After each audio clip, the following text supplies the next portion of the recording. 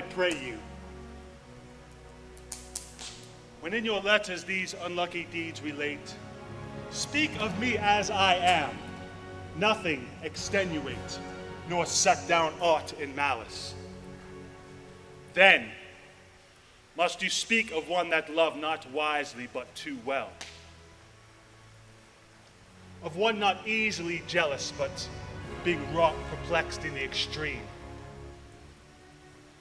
of one whose hand, like the base Indian, threw a pearl away richer than all his tribe, of one whose subdued eyes, albeit unused to the melting mood, drop tears as fast as the Arabian trees their medicinal gum. Set you down this and say, besides that in Aleppo once, where a malignant and a turbaned Turk beat a Venetian and traduced the state, I took by the throat the circumcised dog and smote him thus.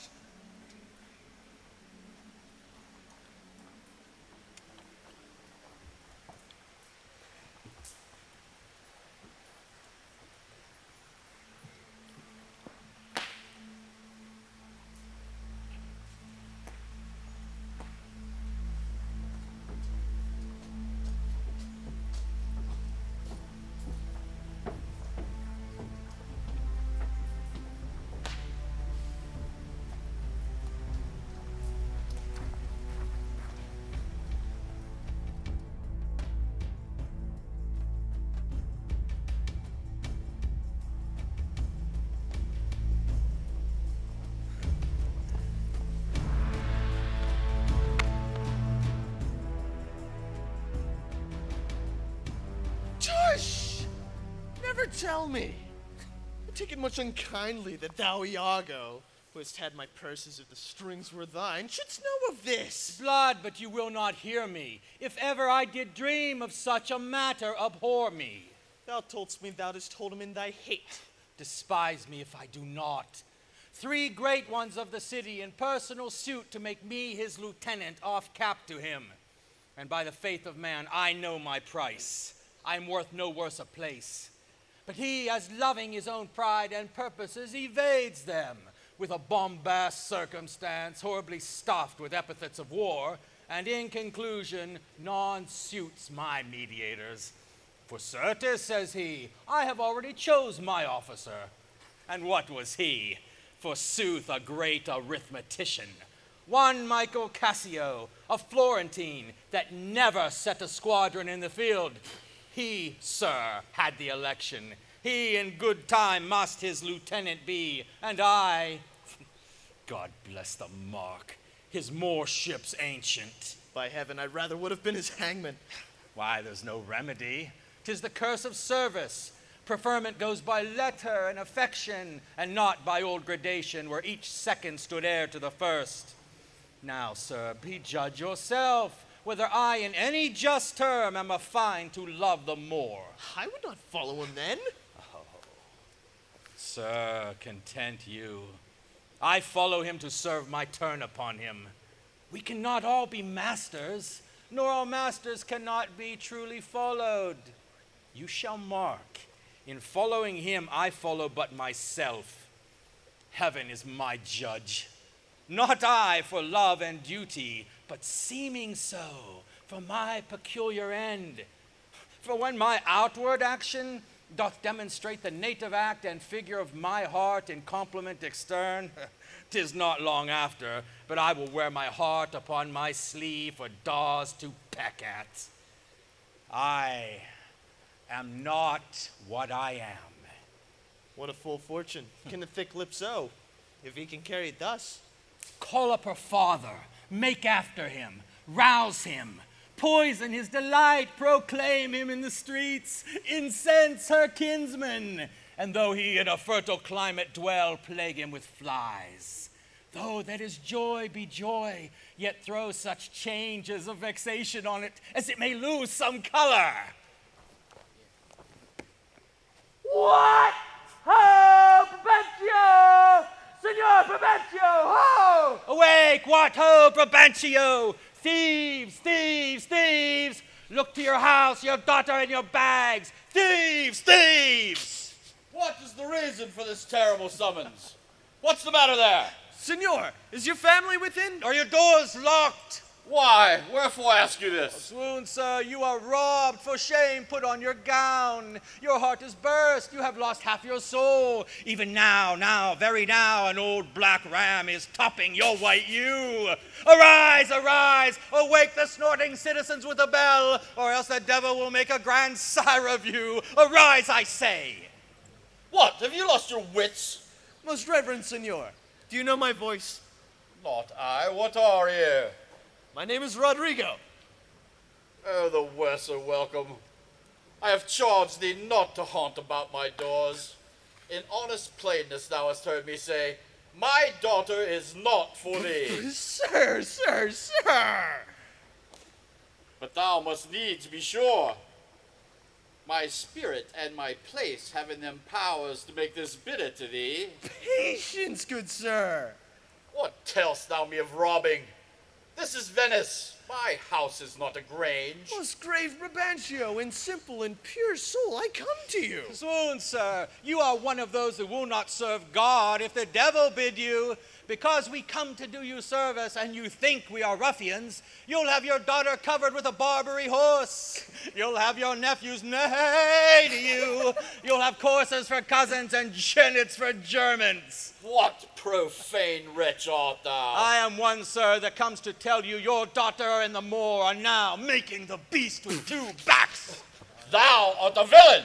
You are a senator. This thou shalt answer. I know thee, Rodrigo. Sir, I will answer anything, but I beseech you, if it be your pleasure or most wise consent, as partly I find it is, that your fair daughter at this odd even and dull watch of the night, transported, with no worse nor better guard, but with a knave of common hire, a gondolier, to the gross clasps of a lascivious Moor. If this be known to you in your allowance, then we have done you bold and saucy wrongs. But if you know not this, my manners tell me we have your wrong rebuke. Straight, satisfy yourself. If she be in her chamber or in your house, let loose on me the justice of the state for thus deluding you. Strike up the tinder, ho! Give me a taper. Call up all my people. This accident is not unlike my dream. Belief of it oppresses me already. Light, I say, light! Farewell, for I must leave you. It seems not meet nor wholesome to my place to be produced, as if I stay I shall against the Moor. Though I do hate him as I do hell pains, yet for necessity of present life, I must show out a flag and sign of love, which is indeed but sign. That you shall surely find him, lead to the sagittary the raised search, and there shall I be with him. So farewell.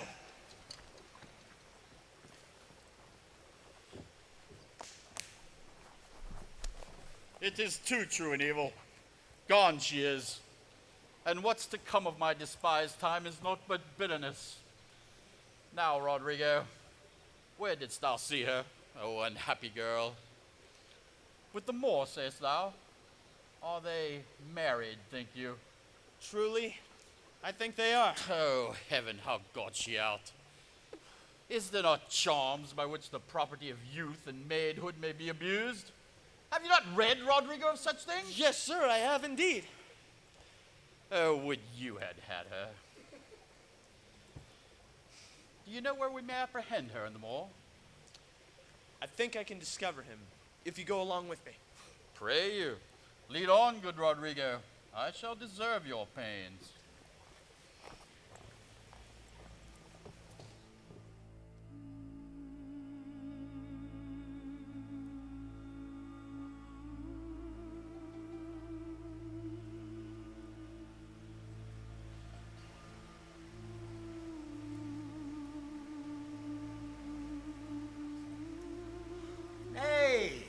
But he prated and spoke such scurvy and provoking terms against your honor, that with the little godliness I have, I did full heart forbear him.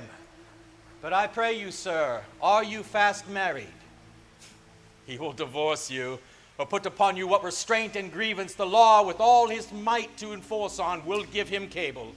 Let him do his spite. My services which I have provided the signory shall out-tongue his complaints. But look, what light comes yon?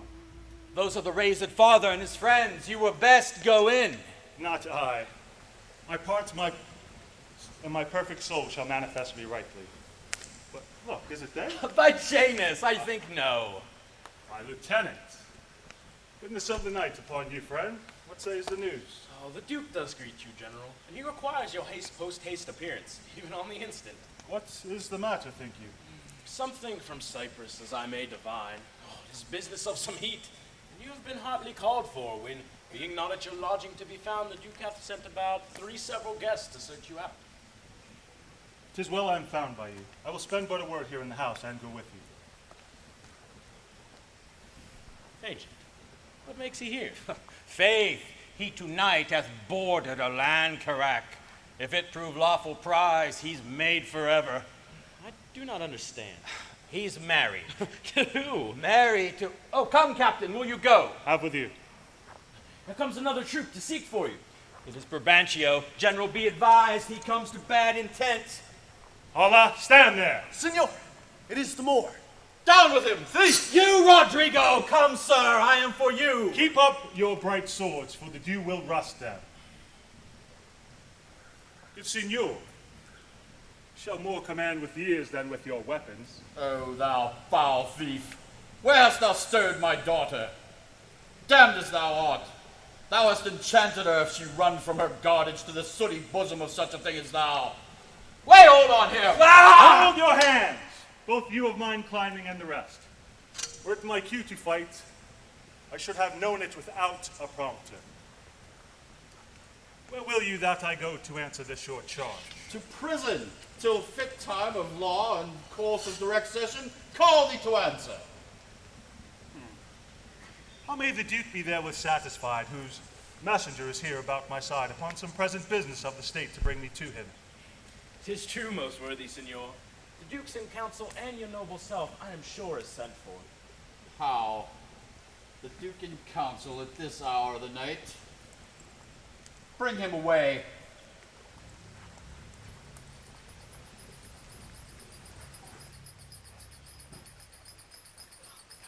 Nay, it is possible enough for judgment. I do not so secure me in the air, but the main article I do approve in a fearful sense. What ho! What ho! What ho! A messenger from the galleys. Now what's the business? The Turkish preparation makes for Rhodes, so as I bid report here to the state. Now what say you by this change? This cannot be when we consider the importance of Cyprus to the Turk. Nay, in all confidence he is not for Rhodes. But here is more news. The Ottomites, reverend and gracious, steering with due course towards the Isle of Rhodes, have there enjoined them with an after fleet. Aye, so I thought. How many is you guess? Of 30 sail. And now they do extend their backward course, bearing with frank appearance their purposes towards Cyprus. But it's certain then, for Cyprus. Brabantio and the valiant Moor. Valiant Othello, we must straight implore you against the general enemy Ottoman. I did not see you, gentle signor. Welcome. We lacked your counsel and your help tonight. So did I yours, good your grace. Pardon me. But neither my place nor aught I heard of business hath raised me from my bed. Why? What's the matter? My daughter.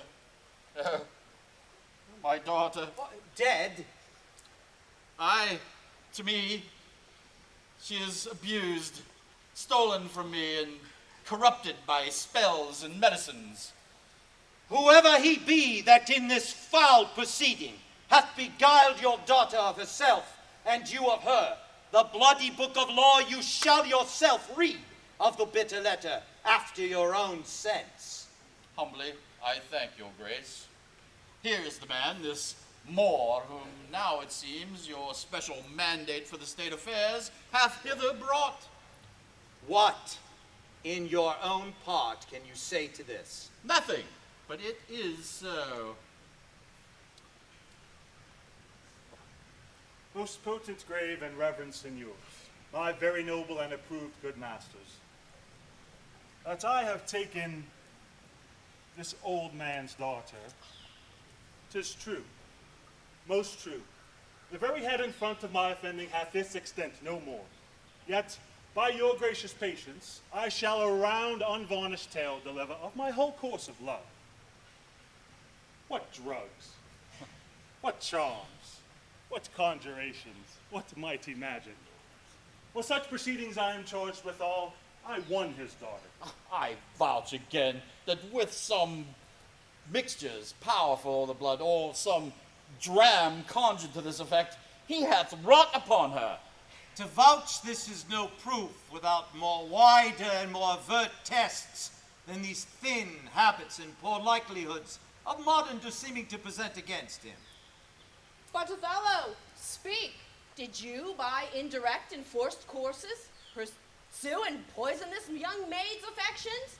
Or came it by request and such fair question as soul to soul affordeth? I do beseech thee, send for the lady to the sagittary. Let her speak of me before her father. If you do find me foul in her report, the trust, the office that I do hold of you, not only take away, but let your sentence even fall upon my life. Fetch Desdemona hither. Ancient, conduct them, you best know the place. And till she come as truly as to heaven, I do confess the vices of my blood. So justly to your grave ears I'll present how I did thrive in this fair lady's love, and she in mine. Say it, Othello.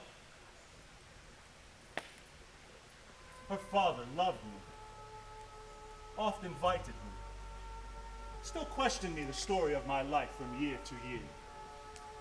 The battles, the sieges, the fortunes that I have passed. So I ran it through, even from my boyish days to the very moment he bade me tell it, wherein I spake of most disastrous chances, of moving accidents by flood and field, of hairbreadth escapes and even in deadly breach.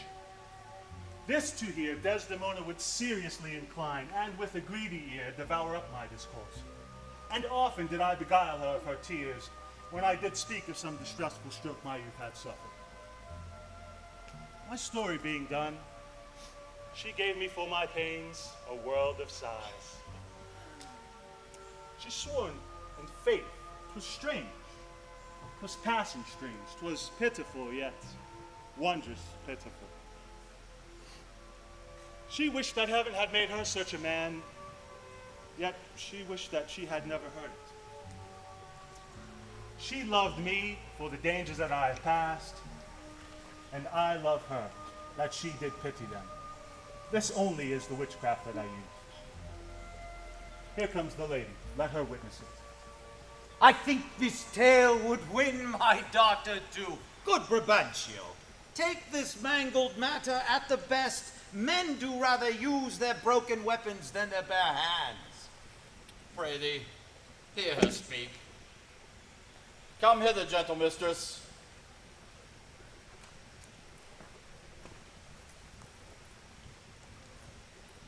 Do you perceive in all this noble company where most you owe obedience?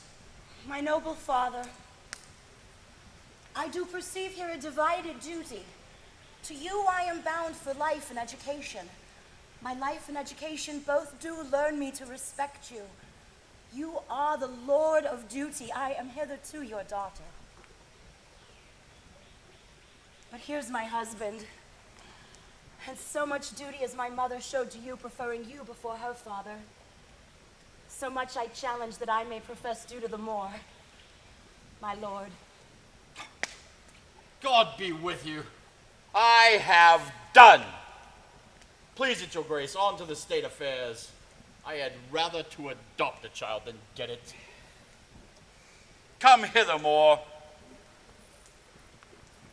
I here do give thee that with all my heart, which but thou hast already. With all my heart I would keep from thee. Let me speak like yourself and lay a sentence, which is a grace or a step may help these lovers into your favor when remedies are past. The griefs are ended by seeing the worst which late on hopes depended. To mourn a mischief that is past and gone is the next way to draw a new mischief on. What cannot be preserved, fortune takes. Patience her injury a mockery makes. The rob that smiles steals something from the thief. He robs himself that spends a bootless grief. Humbly I beseech thee, on to the affairs of state. The Turks with the most mighty preparation make for Cyprus. Othello, the fortitude of this place is best known to you. You must therefore be content with this most stubborn and boisterous expedition. Most grave senators, I do undertake these present wars against the Ottomites. So humbly therefore bending to your state, I crave fit disposition for my wife, with such accommodation and resort as levels with her breeding. But if you please, be it at her father's. I will not have it so. Nor I. Nor I. I would not there reside to put my father in impatient thoughts by being in his eye. Most gracious Duke, to my unfolding lend your prosperous ear, and let me find a charter in your voice to assist my simpleness. What would you, Desdemona? That I did love the more to live with him, my downright violence and scorn of fortunes may trumpet to the world.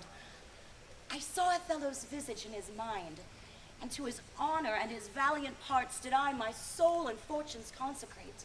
So that, dear gentles, if I be left behind a moth of peace and he go to the war, the rights for which I love him are bereft me, and I a heavy interim shall support by his dear absence. Let me go with him. Let her have your voice. Oh, be it as you shall privately determine, whether to stay or going. The affair requires haste, and speed must answer it. You must away tonight. With all my heart. At 9 in the morning here we'll meet again. Othello, leave some officer behind, and he shall our commission bring to you of things else of quality and respect as doth implore you. So please your grace, my ancient, a man he is of honesty and trust.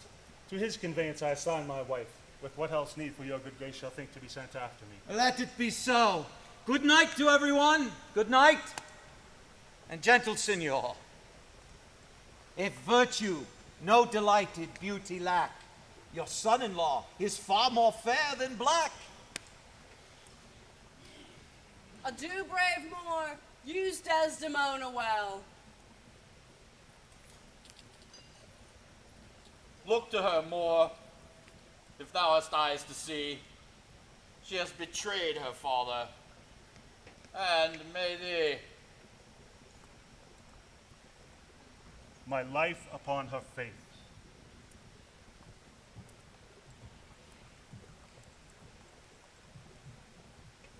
Cudiago, my Desdemona must I leave to thee.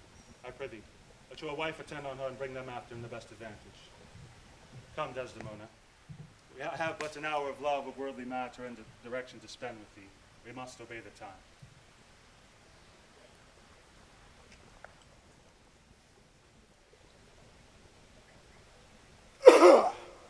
Iago, What sayest thou, noble heart?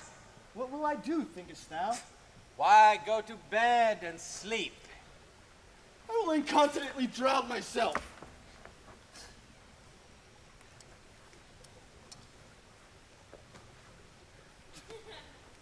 If thou dost, I shall never love thee after. Why, thou silly gentleman? It is silliness to live, when to live is torment. And then we have a prescription to die when death is our physician. Oh, villainous! I have looked upon the world for near 47 years, and since I could distinguish betwixt a benefit and an injury, I never found man that knew how to love himself. Ere I would say I would drown myself for the love of a guinea hen, I would change my humanity with a baboon. What will I do? I confess it is my shame to be so fond, but it's not my virtue to amend it. Virtue? Ah, fig! 'Tis in ourselves that we are thus or thus. If the balance of our lives had not one scale of reason to poise another of sensuality, the blood and baseness of our natures would conduct us to most preposterous conclusions.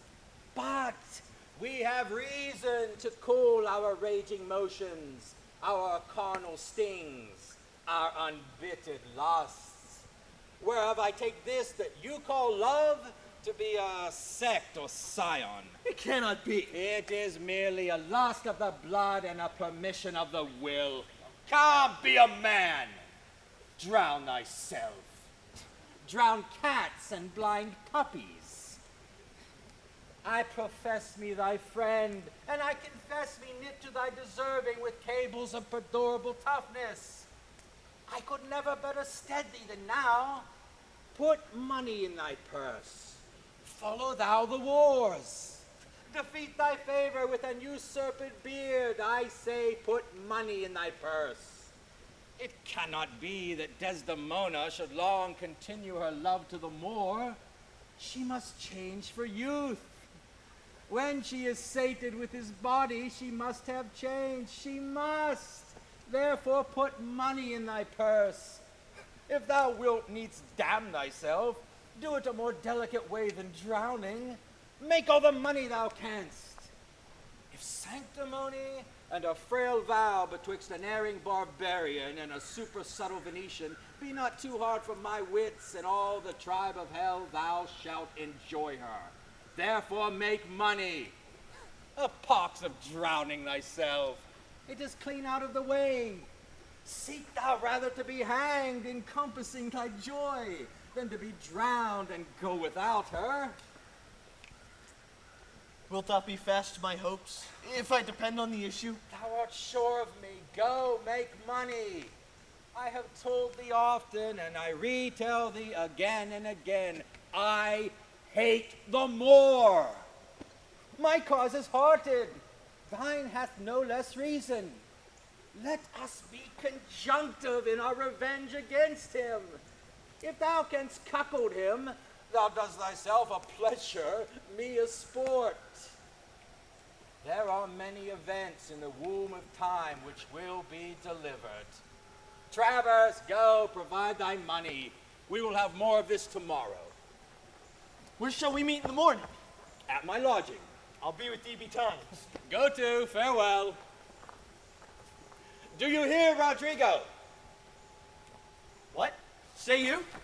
No more of drowning. Do you hear? I'm changed. I'll go sell all my land. Gonna put money in my purse.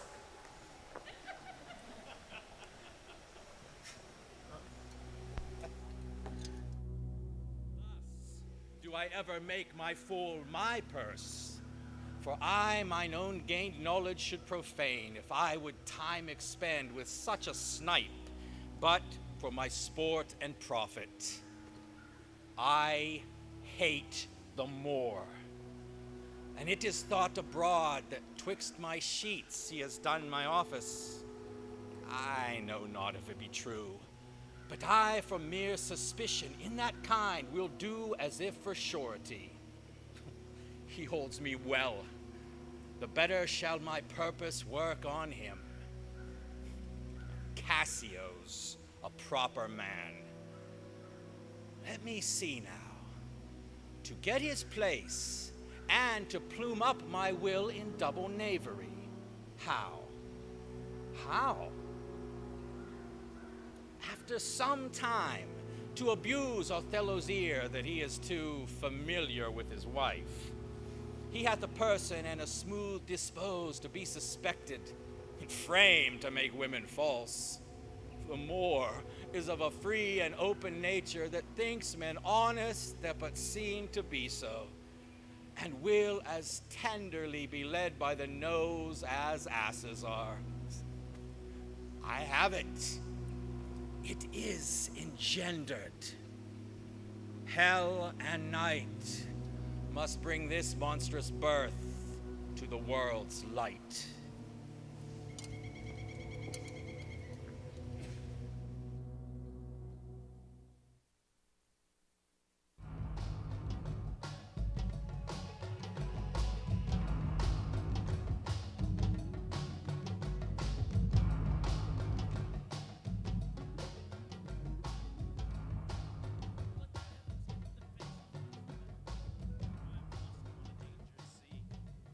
Is he well shipped? His bark is stoutly timbered, and his pilot is a very expert and approved allowance. Therefore my hopes, not surfeited to death, stand in bold cure. But hark! What noise? The town is empty. On the brow of the sea stand ranks of people, and they all cry, "A sail!" I pray you, sir, go forth. I shall. But, good lieutenant, is your general alive? Most fortunately, he hath achieved a maid that paragons description and wild fame, one that excels in the essential vesture of creation, and I must say, does tire the engineer. How now? Who has put in? 'Tis one Iago, ancient to the general. Has had most favorable and happy speed. Oh, tempests themselves, high seas and howling winds, guttered rocks and congregated sands, traitors and steep to clog the guiltless keel, as having sense of beauty do omit their mortal natures, letting go by safely the divine Desdemona. What is she? Oh, she that I spake of, our great captain's captain, left in the conduct of bold Iago. Oh, behold, the riches of the ship have come ashore. Hail to thee, lady. I thank you, valiant Cassio. What tidings can you tell me of my lord? He is not yet arrived, nor know I aught but that he is well and will be here shortly. Oh, but I fear I lost your company. The great contention of the sea and skies parted our fellowship. But hark, a sail! Oh, they give their greetings to the citadel. This likewise is a friend. See for the news. Oh, good ancient, you are welcome. Oh, welcome, mistress.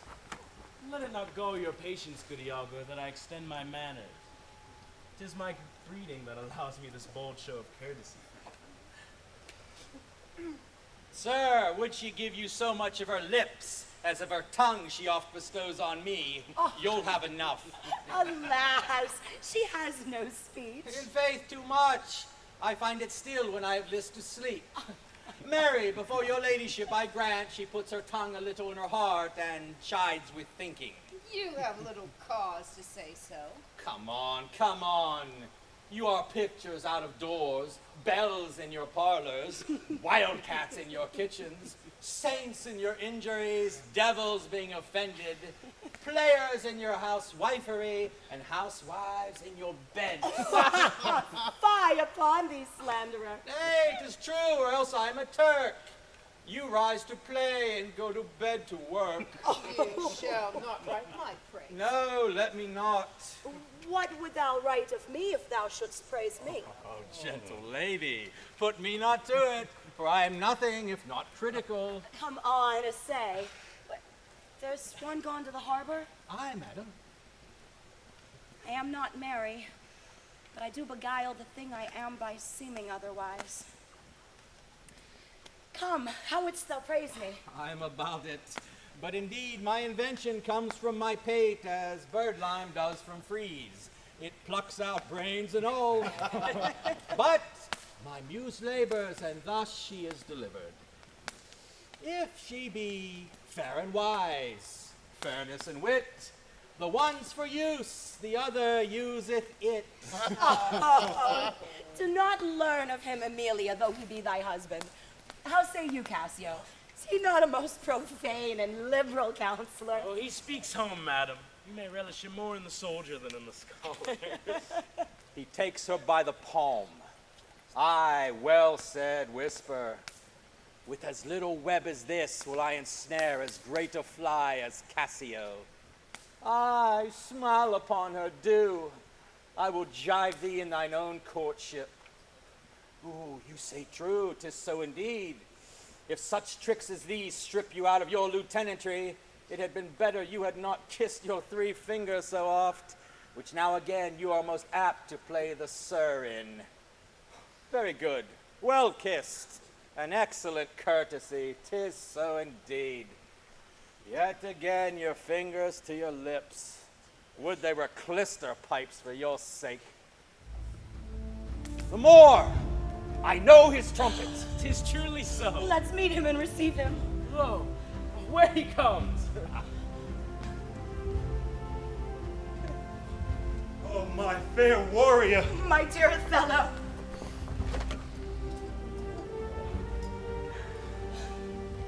gives me wonder great is my content to see you here before me. Oh, my soul's joy. If after every tempest comes such calms, may the winds blow till they have wakened death. The heavens forbid, but that our loves and comforts should increase even as our days do grow. Oh, amen to that, sweet powers.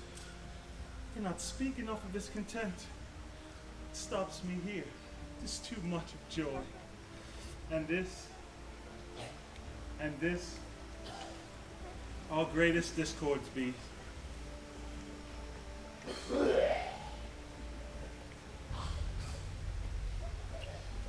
That ever our hearts shall make. Oh, you are well tuned now.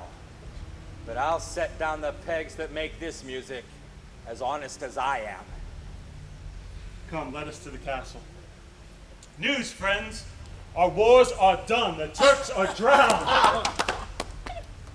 Good Iago, I prithee, go to the bay and disembark my coffers. Come, Desdemona. Once more, well met at Cyprus.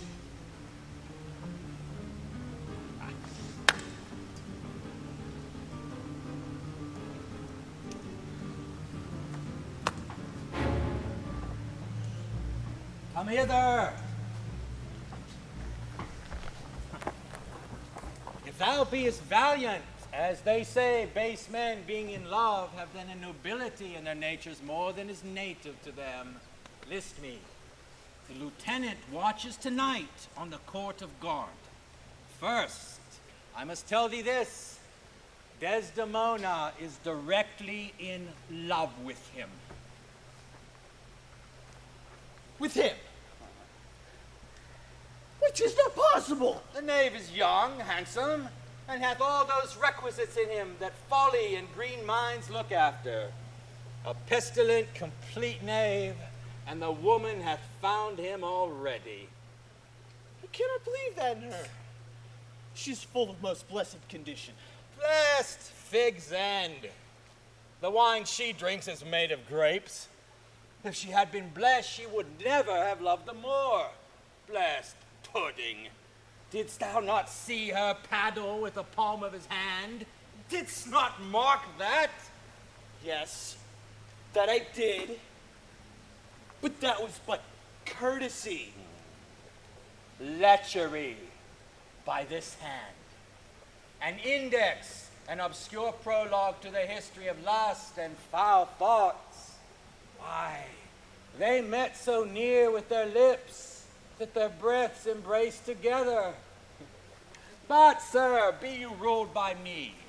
I have brought you from Venice. Watch you tonight for the command. I'll lay it upon you. Cassio knows you not. I'll not be far from you. Do you find some occasion to anger Cassio, either by speaking too loud or tainting his discipline, or from what other means you please, as the time shall more favorably minister? Well, sir, he is very rash and sudden in choler, and haply may strike at you. Provoke him that he may. For even out of that, why cause these of Cyprus to mutiny, whose qualification shall come into no true taste again, but by the displanting of Cassio? I'll do this, if I can bring it to any opportunity. I warrant thee. Meet me by and by at the citadel. I must fetch his necessaries ashore. Farewell. Adieu. Displanting Cassio.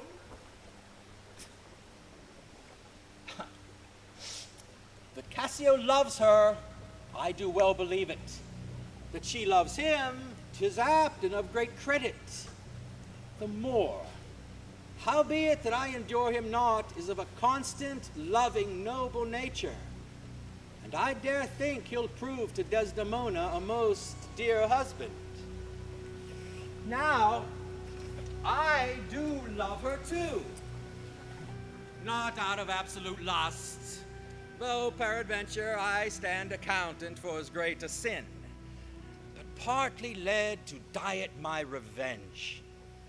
For I do suspect the lusty Moor hath leaped into my seat, the thought whereof doth like a poisonous mineral gnaw my innards, and nothing can or shall content my soul till I am evened with him, wife for wife.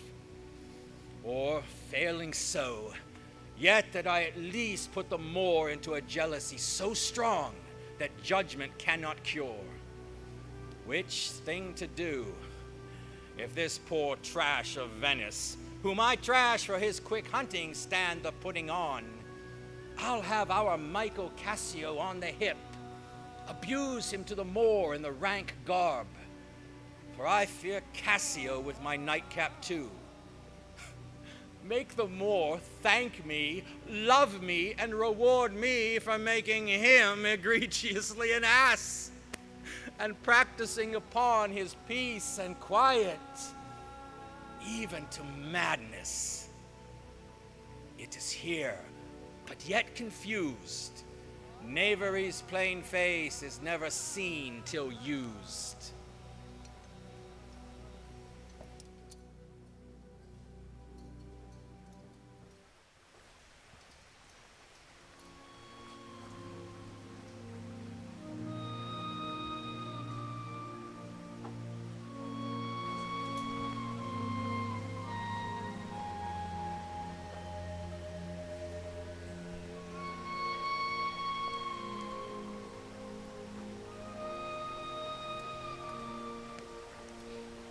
Good Michael,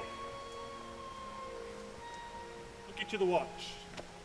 Let's teach ourselves that honorable stop not to outsport discretion.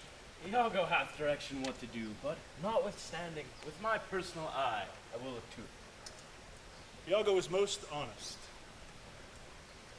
Michael, good night, and tomorrow with your earliest, let me have speech with you. Come, Desdemona. The purchase made, the fruits are to ensue, that profit's yet to come between me and you. Good night. Welcome, Iago. Oh, we must to the watch. How? Not this hour, Lieutenant.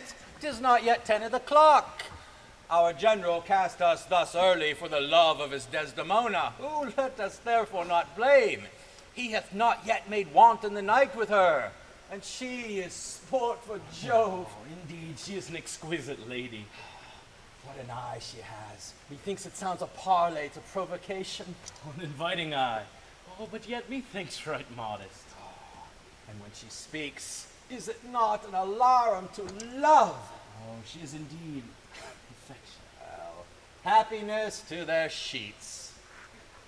Come, Lieutenant, I have a stoup of wine, and here without are a brace of Cyprus gallants that would fain have a measure to the health of Black Othello. Oh, not tonight, Iago. I have very poor and unhappy brains for drinking. Oh, I could well wish courtesy would invent some other custom of entertainment. Oh, they are our friends, but 1 cup I'll drink for you. I have had but 1 cup tonight already, and I was craftily qualified too. Behold, what innovation it makes here. I am unfortunate in the infirmity, and dare not task my weakness with any more. Come, sir, 'tis a night of revels. The gallants desire it. Where are they? Here at the door, I pray you, call them in. I'll do it, but it dislikes me. If I can fix but 1 cup on him, which he hath drunk tonight already, he'll be as full of quarrel and offense as my young mistress' dog. Now, my sick fool Rodrigo, whom love hath turned almost the wrong side out, to Desdemona hath tonight caroused, potations pottle deep, and he's to watch. 3 lads of Cyprus, noble swelling spirits, that hold their honors in a wary distance. The very element of this warlike isle, have I tonight flustered with flowing cups, and they watch too.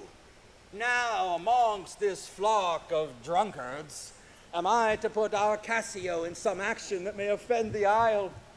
But here they come.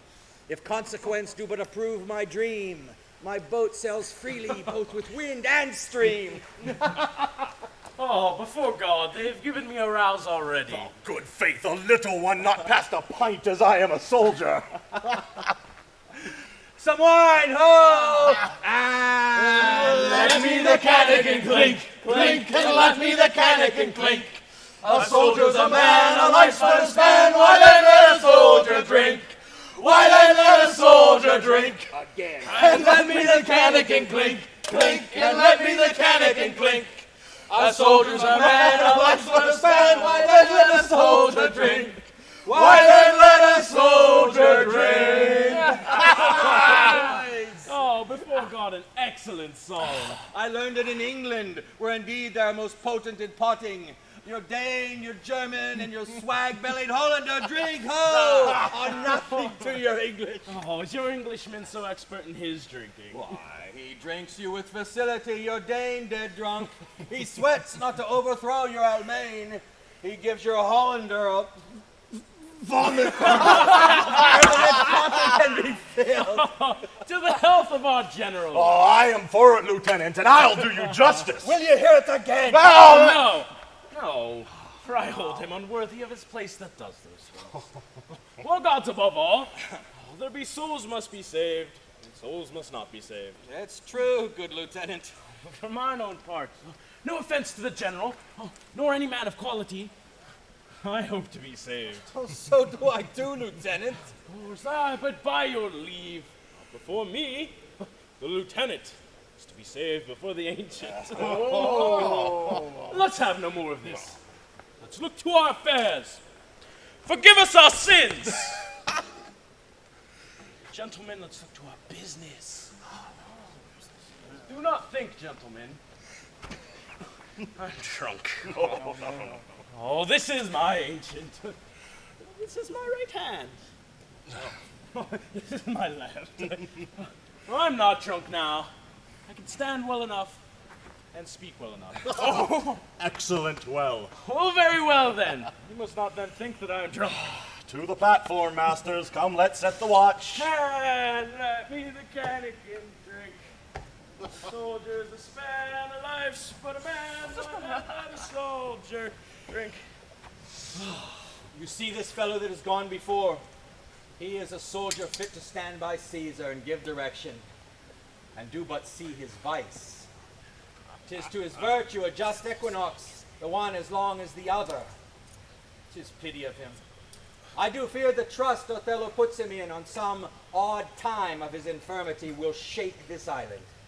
But is he often thus? 'Tis evermore the prologue to his sleep. He'll watch the horologe a double set if drink rock not his cradle. It were well the general were put in mind of it.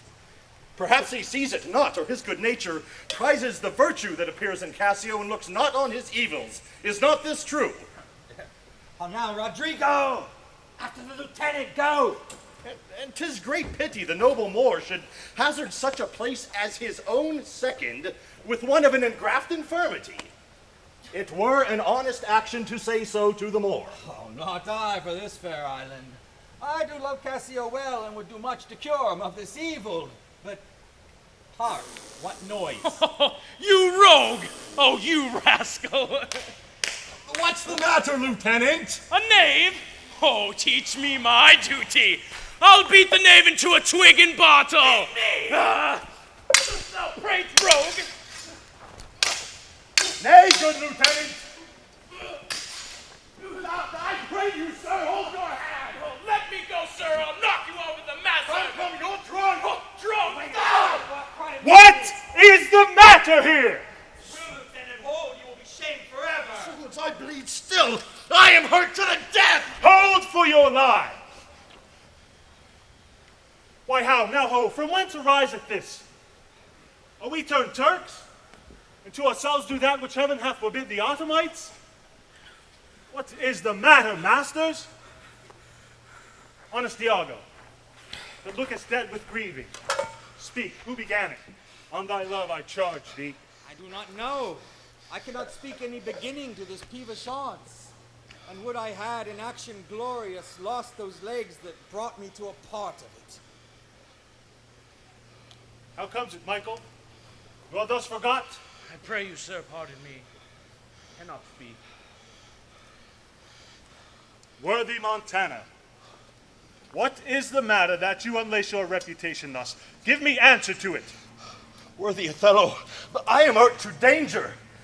Your officer Iago can inform you of all that I do know, nor know I aught by me that said or done amiss this night, unless self-charity be sometimes a vice, and to defend ourselves it be a sin when violence assails us. Now, by heaven, if I once stir or do but lift this arm, the best of you shall sink in my rebuke.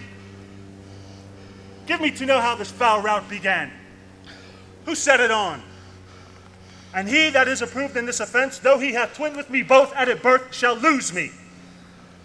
'Tis monstrous, Iago. Who began it? If partially affined or leagued in office thou dost deliver more or less than truth, thou art no soldier. Touch me not so near. I had rather have this tongue cut from my mouth than it should do offense to Michael Cassio. Yet I persuade myself to speak the truth shall nothing wrong him. Thus it is, General. Montano and myself being in speech, there comes Othello crying out for help, and Cassio following him with determined sword to execute upon him. Sir, this gentleman steps into Cassio and entreats his pause. Myself, the crying fellow, did pursue. When I came back, I found them again at blow and thrust, even as they were when you yourself did part them. More of this matter cannot I report. But, man on man, the best sometimes forget. Though Cassio did some little hurt to him, as men in rage strike those that wish them best, yet surely Cassio, I believe, received from him that fled some strange indignity which patience could not pass. I know, Iago. Thy honesty and love doth mince this matter, making it light to Cassio. Cassio, I do love thee, but nevermore the officer of mine. And look, if my gentle love had not been raised up, I'd make thee an example. What's the matter? All's well now, sweeting. Come away to bed. Sir, for your hurts, myself will be thy surgeon. Lead him off. Iago, look with care about the town and silence those whom this vile brawl distracted. Come, my dear love. 'Tis a soldier's life to have his balmy slumbers waked with strife. What? Are you hurt, Lieutenant? Oh, I past all surgery. Mary, heaven forbid. Reputation. Oh, reputation. Oh, reputation. Oh, I have lost the immortal part of myself. Oh, that remains this bestial. Oh, my reputation, Iago. My reputation. As I am an honest man, I thought you had suffered some bodily wound. There's more sense in that than in reputation. Reputation is a most idle and false imposition, oft got without merit and lost without deserving. What, man? There are ways to recover the general again.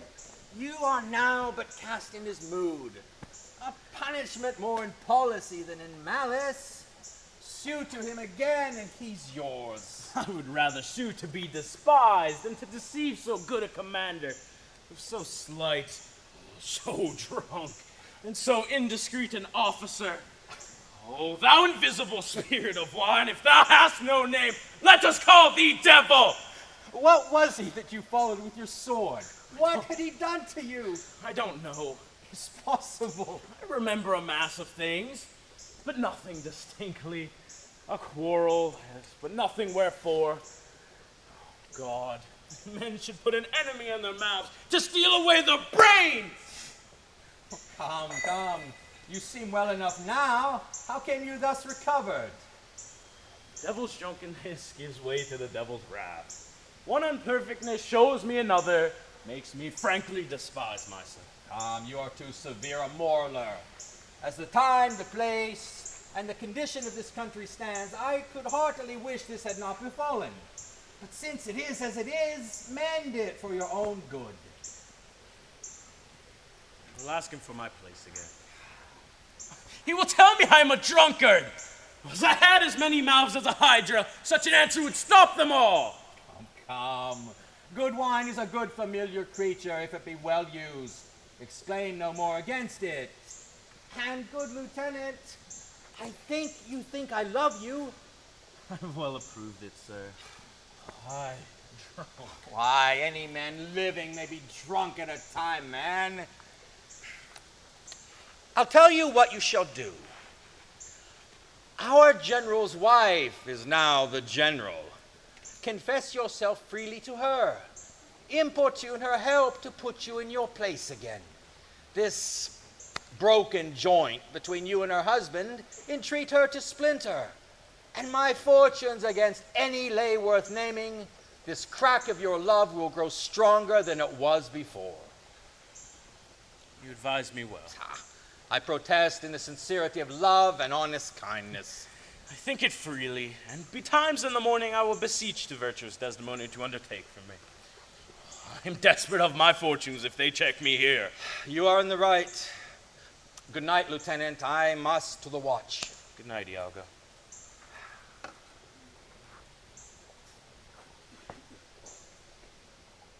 What's he then that says I play the villain? When this advice is free I give, and honest, probable to thinking, and indeed the course to win the more again. For 'tis most easy the inclining Desdemona to subdue in any honest suit. She's framed as fruitful as the free elements. And then for her to win the more, were it to renounce his baptism, all seals and symbols of redeemed sin. His soul is so enfettered to her love that she may make, unmake, do what she list, even as her appetite shall play the god with his weak function. How am I then a villain to counsel Cassio to this parallel course directly to his good? Ah, divinity of hell!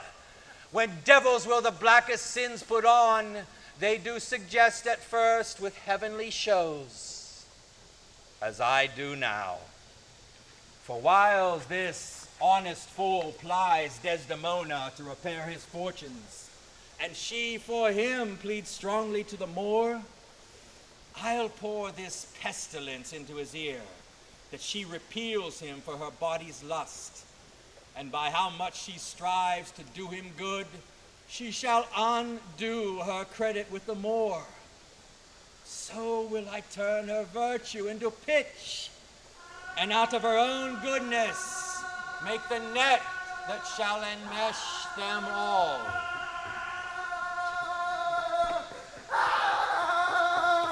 Oh, how now, Rodrigo?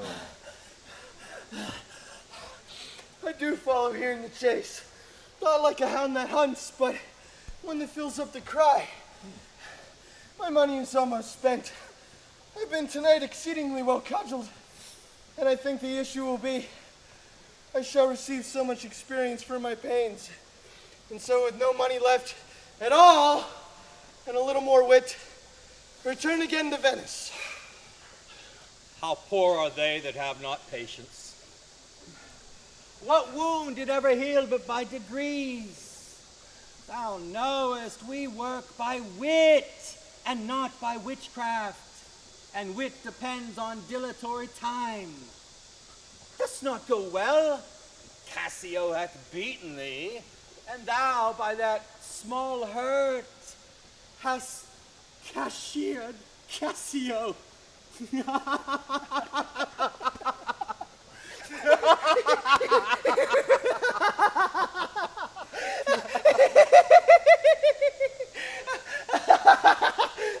Nay, get thee gone. Cassio. Two things ought to be done. My wife must move for Cassio to her mistress. I'll set her on. Myself the while to draw the more apart, and bring him jump when he may Cassio find soliciting his wife. That's the way. Do not device by coldness and delay.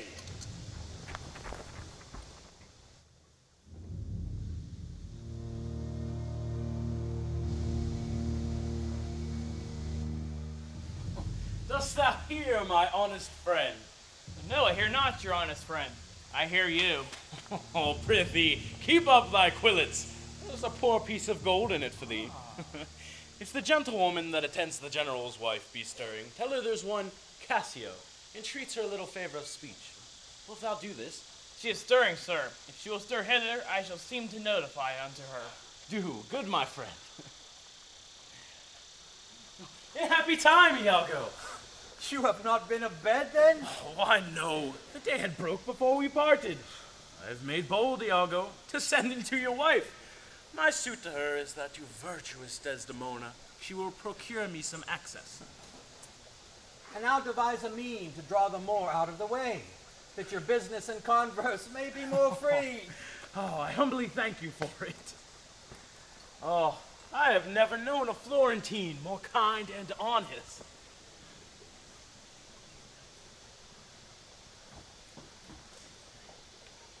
Good morrow, good lieutenant. I am sorry for your displeasure, but all will sure be well. The general and his wife are talking of it now, and she speaks for you stoutly. The Moor replies that he that you heard is of great fame in Cyprus and great affinity, and that in wholesome wisdom he might not but refuse you. But he protests he loves you and needs no other suitor but his likings to take the safest occasion by the front to bring you in again. Yet I beseech you, if you think it fit, or that it may be done, give me advantage of some brief discourse with Desdemona alone. Pray you, come in. I will bestow you where you shall have some time to speak your bosom freely. I am much bound.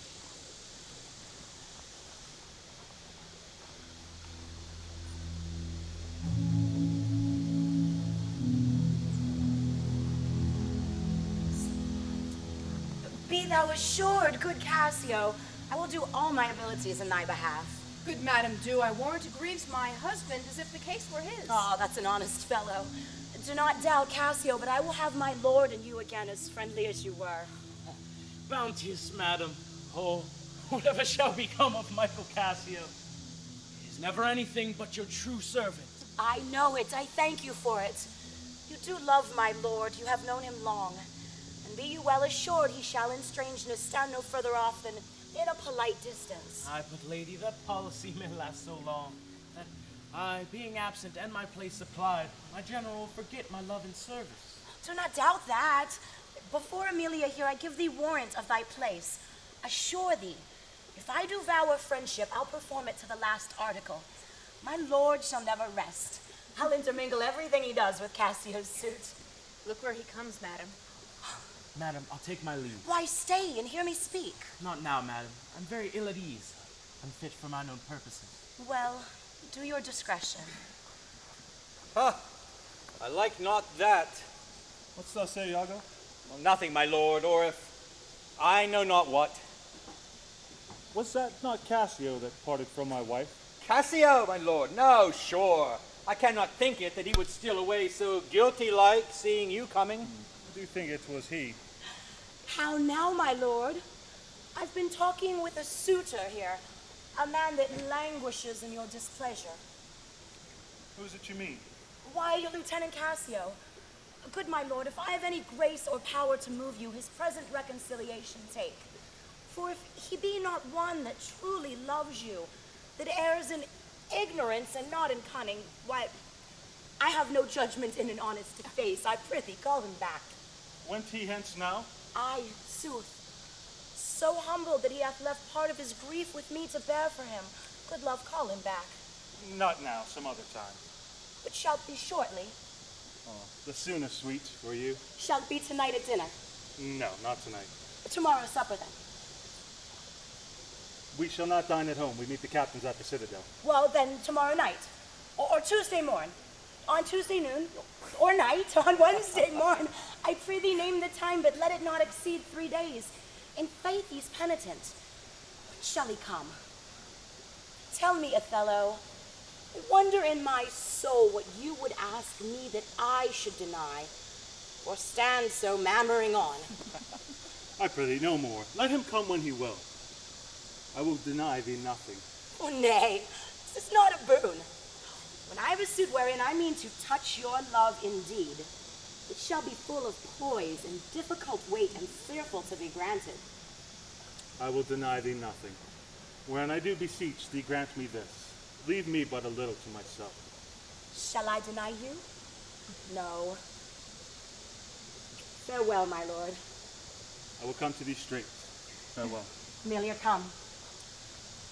Be as your fancies teach you. Whate'er you be, I am obedient. Excellent wretch.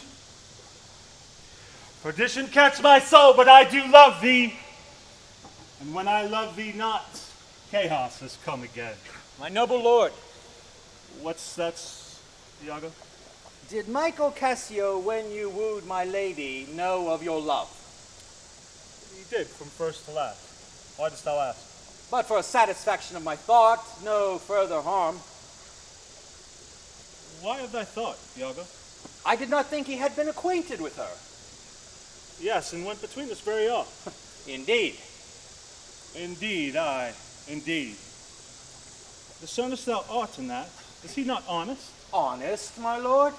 Honest, aye, honest. My lord, for aught I know.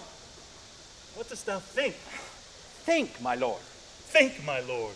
By heaven, he echoes me as if there was some monster in his brain too hideous to be shown. Thou dost mean something. I heard thee say even now thou likest not that when Cassio left my wife. And when I told thee he was of my counsel through my whole course of wooing, thou criest, indeed, and did contract and purse thy brow together as if thou hadst shut up in thy brain some horrible conceit. If thou dost love me, show me thy thought. My lord, you know I love you. I think thou dost. And thou art full of love and honesty, and therefore weighest thy words before thou givest them breath. Therefore, these stops of thine fright me the more. For Michael Cassio, I dare be sworn, I think he is honest. I think so too. Men should be what they seem, and those that be not, would they might seem none. Certain. Men should be what they seem. Why, then I think Cassio's an honest man. Nay, there's more to this. I prithee, speak to me as thy thinkings, as thou dost ruminate, and give thy worst of thoughts the worst of words. Good my lord, though I am bound to every act of duty, I am not bound to utter my thoughts. Why, say they are vile and false. Who has a breast so pure, but some uncleanly apprehensions in session sit with meditations lawful? Thou dost conspire against thy friend, Iago, if thou thinkest him wrong and makest his ear a stranger to thy thoughts. I do beseech your honor. I perchance am vicious in my guess, but I do not think it was for your quiet nor your good, nor for my manhood, honesty, or wisdom to let you know my thoughts. What dost thou mean? Good name in man and woman, dear my lord, is the immediate jewel of the souls. Who steals my purse steals trash. 'Tis something, nothing, 'twas mine, 'tis his. But he that filches from me my good name robs me of that which not enriches him and makes me poor indeed. By heaven, I'll know thy thought. You cannot, if my heart were in your hand, nor shall not whilst 'tis in my custody. Oh, beware, my lord, of jealousy. It is the green-eyed monster which doth mock the meat it feeds on. Oh, misery. Poor and content is rich, and rich enough. But riches fineless is as poor as winter to him that ever fears he shall be poor. Oh, good heavens, the souls of all my tribe defend from jealousy. Why is this?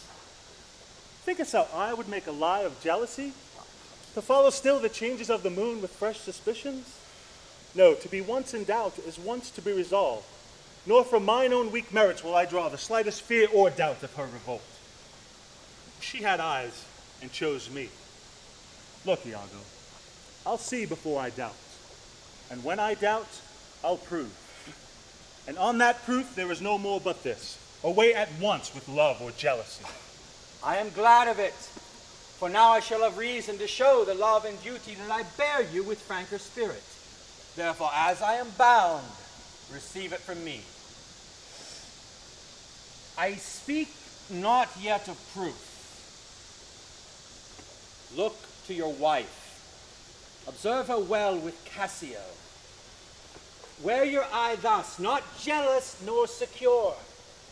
I would not have your free and noble nature out of self-bounty be abused.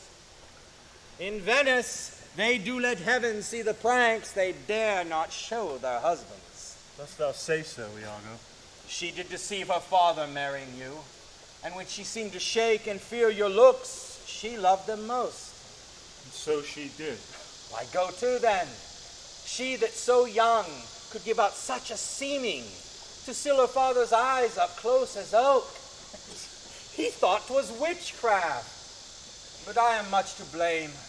I humbly do beseech you of your pardon for too much loving you. I am bound to thee forever. I see this hath a little dashed your spirits. Not a jot, not a jot. In faith, I fear it has. I hope you will consider what is spoke comes from my love, but I do see you're moved. I am to pray you not to strain my speech to grosser issues, nor to larger reach than to suspicion. I will not. Should you do so, my lord, my speech should fall into such vile success as my thoughts aim not at. Cassio's my worthy friend. My lord, I see you're moved. Not much moved. I do not but think Desdemona's honest. Long live she so, and long live you to think so. And yet, how nature erring in itself. Aye, there's the point. But pardon me, I do not in position distinctly speak of her, though I may fear her will, recoiling to her better judgment, may fall to match you with her country forms, and haply repent. Farewell, farewell. If more thou dost perceive, let me know more. Set on thy wife to observe. Leave me, Iago. My lord, I take my leave. Why did I marry? This honest creature sees and knows more, much more than he unfolds. My lord, I would I might entreat your honor to scan this thing no further. Leave it to time. Though it be fit that Cassio have his place, for sure he fills it up with great ability. Yet if you please to hold him off a while, you shall by that perceive him and his means. Note if your lady strain his entertainment with any strong or vehement importunity. Much will be seen in that. In the meantime, let me be thought too busy in my fears, as worthy cause I have to fear I am, and hold her free. I do beseech your honor. Fear not my government. I once more take my leave.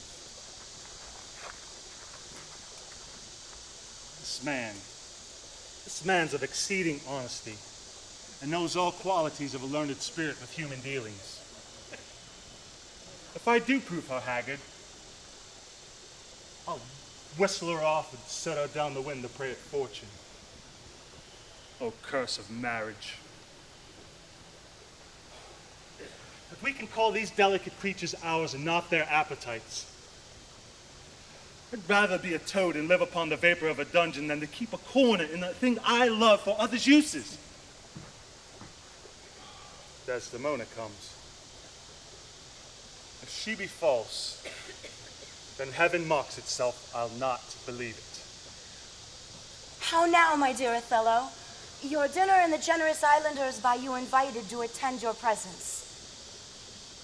I am to blame. Why do you speak so faintly? Are you not well? I have a pain upon my forehead here. Faith, that's with watching. 'Twill away again. Let me but bind it hard. Within this hour it will be gone. Your handkerchief is too little. Here, let it alone. Come, I'll go in with you. I'm very sorry that you're not well.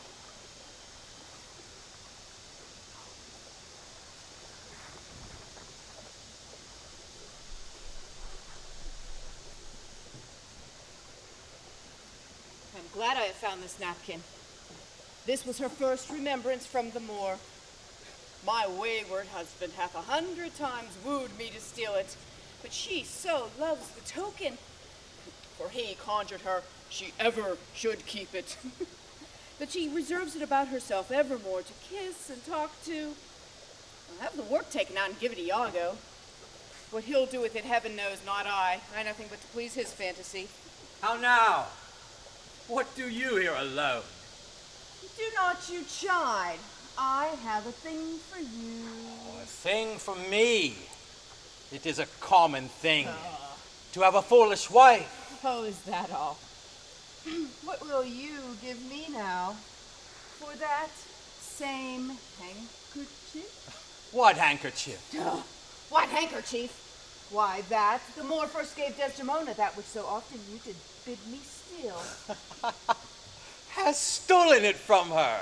No, faith, she let it drop by negligence and to the advantage.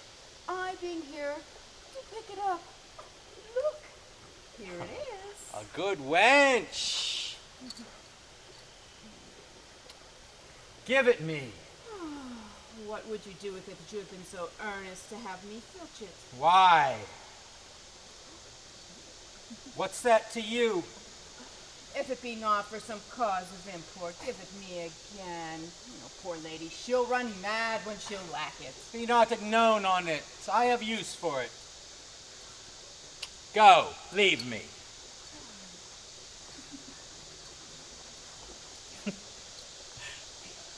I will in Cassio's lodging lose this napkin, and let him find it.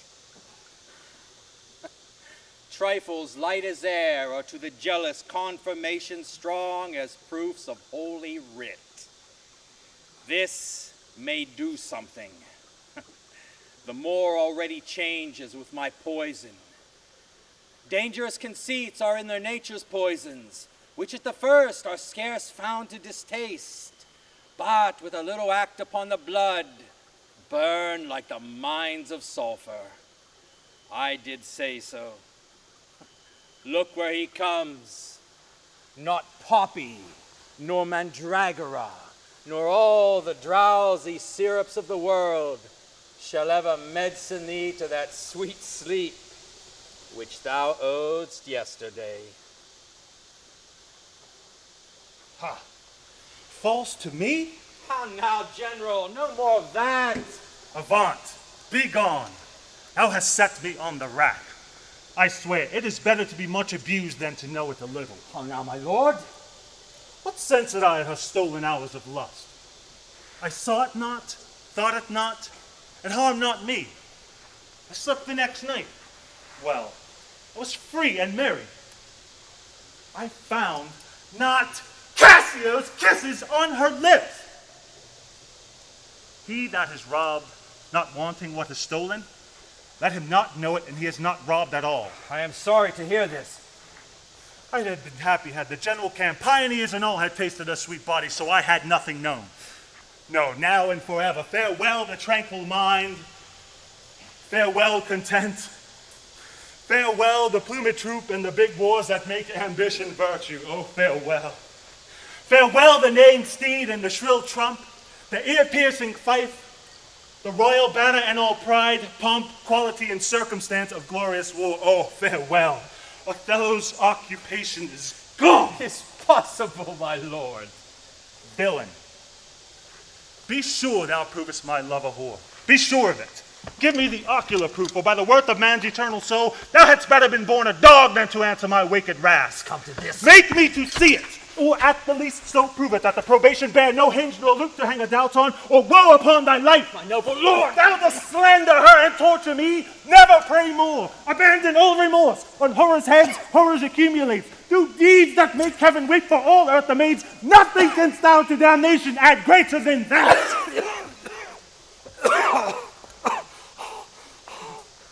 God be with you. Take mine office. O wretched fool, that lives to make thine honesty a vice. O monstrous world. Take note, O world, to be direct and honest is not safe. I thank you for this profit, and from hence I'll love no friend, sith love breeds such offense. Nay, stay. Thou should be honest. I should be wise, for honesty's a foe and loses that it works for. By the world. I think my wife be honest, and I think she is not. I think that thou art just, and think thou art not. Now I'll have some proof. Her name that was as fresh as Dian's visage is now begrimed and black as mine own face. I'll not endure it. Would I were satisfied. I see, sir, you are eaten up with passion. I do repent me that I put it to you. You would be satisfied. Would? Nay, I will. And may, but how? How satisfied, my lord? Would you, the supervisor, grossly gape on, behold her topped? Oh, death and damnation! It were a tedious difficulty, I think, to bring them to that prospect. What then? How then? What shall I say? Where's satisfaction? It is impossible you should see this. Were they as prime as goats, as hot as monkeys, as salt as wolves in pride, and fools as gross as ignorance made drunk. And yet, I say, if imputation and strong circumstances, which lead directly to the door of truth, will give you satisfaction, you may have it. Give me a living reason she's disloyal. I do not like the office. But, sith I am entered in this cause so far, pricked to it by foolish honesty and love, I will go on. I lay with Cassio recently, and being troubled with a raging tooth, I could not sleep. There are kind of men so loose of souls that in their sleeps will mutter their affairs. One of this kind is Cassio. In sleep I heard him say, "Sweet Desdemona, let us be wary, let us hide our loves." And then cried, "Cursed fate that gave thee to the Moor!" Oh, monstrous, monstrous! Nay, this was but his dream. This denoted a foregone conclusion. 'Tis a shrewd doubt to be but a dream. And this may help to thicken other proofs that do demonstrate thinly. I'll tear her to pieces. Nay, but be wise. Yet we see nothing done. She may be honest yet. Tell me but this. Have you not sometime seen a handkerchief spotted with strawberries in your wife's hand? I gave her such a one. 'Twas my first gift. I know not that.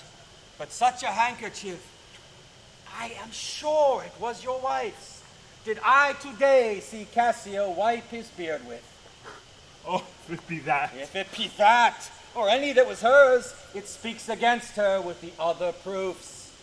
Oh, that the slave had 40,000 lives. One would be too poor, too weak for my revenge. Now do I see it as true. Look, Iago. All my fond love. Thus do I blow to heaven. 'Tis gone. Arise, black vengeance from thy hollow cell! Nay, be content. Oh, blood, blood, blood. Patience. She may be honest yet.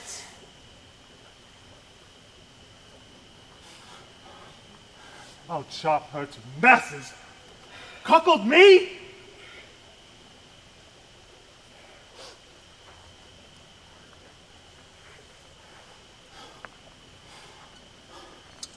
Never, Iago. My bloody thoughts with violent pace shall never look back, never ebb to humble love, till thou the capable wide revenge swallow them up.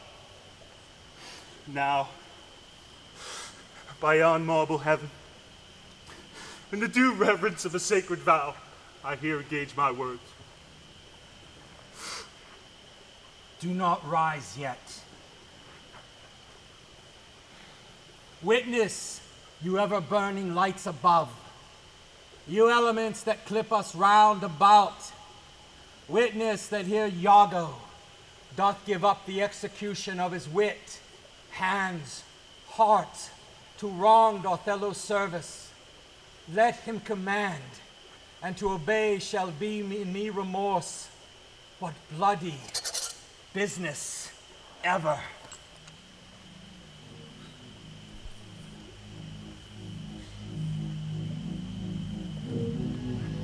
I greet thy love, not with vain thanks, but with acceptance bounteous, and will upon the instant put thee to it. Let me hear thee say within these 3 days that Cassio's not alive. My friend is dead. 'Tis done at your request. But let her live. Damn her! Lewd minx! Damn her! Come, go with me apart. I will withdraw to furnish me with some swift means of death for that fair devil. Now art thou my lieutenant. I am your own forever.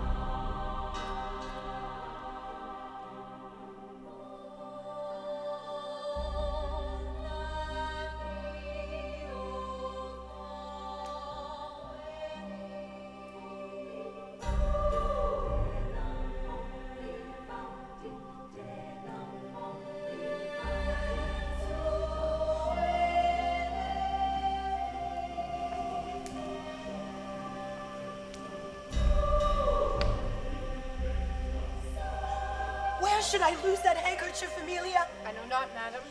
Believe me, I had rather have lost my purse full of cruzados. And but my noble Moors, true of mind and made of no such baseness as jealous creatures are, it were enough to put him to ill thinking. Is not he jealous? Who, he? I think the sun where he was born drew all such humors from him. Look where he comes, madam. I will not leave him now till Cassio be called to him. How is't with you, my lord? Well, my good lady, O hardness to dissemble, give me your hand. This hand is moist, my lady. It yet hath felt no age, nor known no sorrow. This argues fruitfulness and a liberal heart. Hot and moist. This hand requires a sequester from liberty. 'Tis a good hand, a frank one. You may indeed say so, for 'twas that hand that gave away my heart. A liberal hand. The hearts of old gave hands. But our new heraldry is hands, not hearts. I cannot speak of this. Come now, your promise. What promise, Chuck? I have sent to bid Cassio come speak with you. I have a salt and sorry room offends me. Lend me the handkerchief. Here it is, my lord. That which I gave you. I have it not about me. Not? No, indeed, my lord. That is a fault. That handkerchief did an Egyptian to my mother give. She was a charmer that could sometimes read the thoughts of people. She told her that while she kept it, 'twould make her amiable and subdue my father entirely to her love. But if she lost it, or made gift of it, my father's eyes should hold her load, and his spirits would hunt after new fancies. Take heed on it. Make it a darling like your precious eye. To lose it, or give it away, was such perdition as nothing else could match. Is't possible? 'Tis true. There's magic in the web of it. A sibyl that numbered in the world the sun to cause 200 compasses in a prophetic fury sowed the work. Indeed, is't true. Most veritable. Therefore look to it well. And would to God that I'd never seen it. Ha! Wherefore? Why do you speak so startlingly and rash? Is it lost? Is it gone? Speak. Is it out of the way? Oh, heaven bless us. Say you? It is not lost. But what and if it were? Fetch it. Let me see it. Why, so I can, sir, but I will not now. This is a trick to put me from my suit. I pray you let Cassio be received again. Fetch me the handkerchief. My mind misgives. Come, you'll never meet a more sufficient man. The handkerchief. I pray, talk me of Cassio. The handkerchief. A man that all his time hath founded his good fortunes on your love, sheer death. The handkerchief! In sooth, you are to blame. Swoons!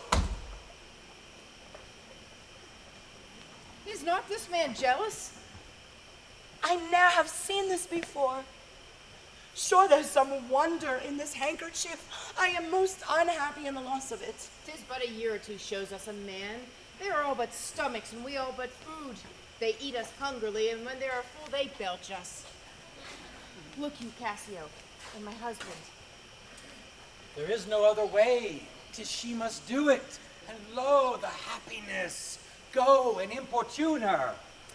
How now, good Cassio, what's the news with you? Madam, my former suit, I do beseech that by your virtuous means I may again exist and be a member of his love, whom I, with all the office of my heart, entirely honor.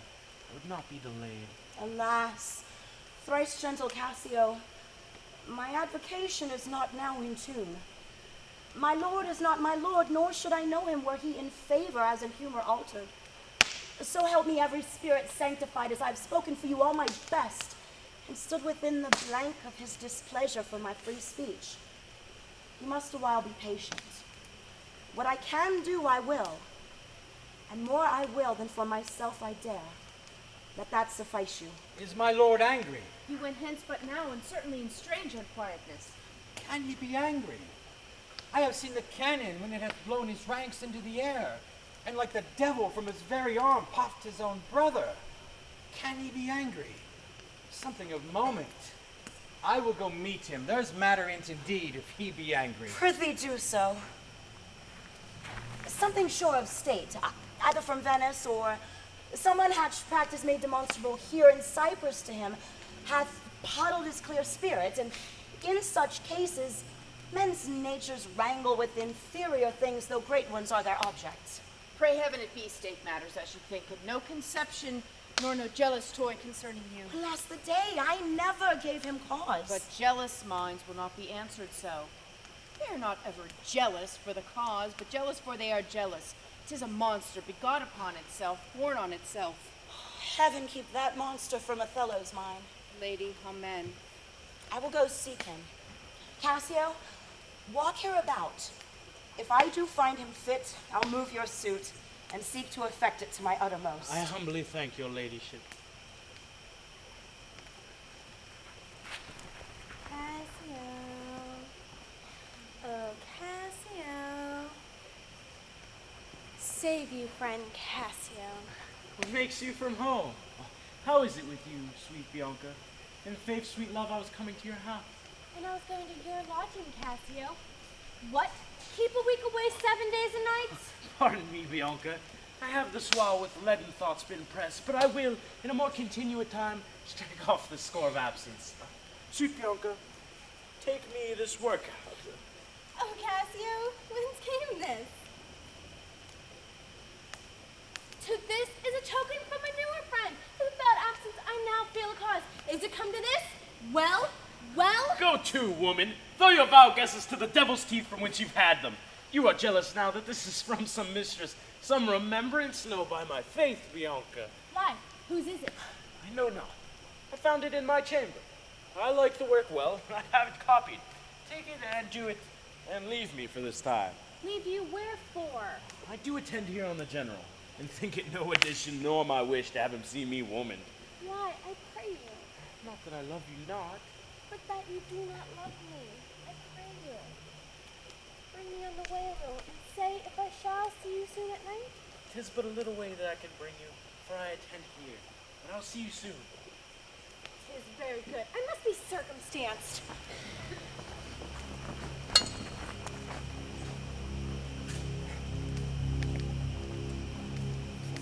Will you think so? Think so, Iago? What? To kiss in private? An unauthorized kiss.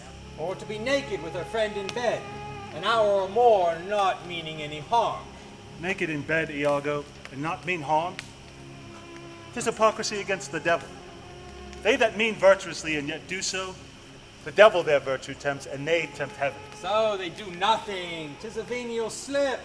But if I give my wife a handkerchief, what then? Why then, 'tis hers, my lord. And being hers, she may, I think, bestow it on any man. She is protectress of her honor, too. May she give that? Her honor is an essence that's not seen. They have it very oft that have it not. But for the handkerchief. I would most gladly have forgot that. He had my handkerchief. Aye, what of that? That is not so good. What if I had said I had seen him do you wrong? Or heard him say... What? Hath he said anything? He hath, my lord. But be you well assured no more than he'll unswear. What hath he said? Faith, that he did... I know not what he did. What? What? Lie! With her? With her. On her. What you will. With her? On her? We say lie on her when they be lie with her? Swoons. Handkerchiefs?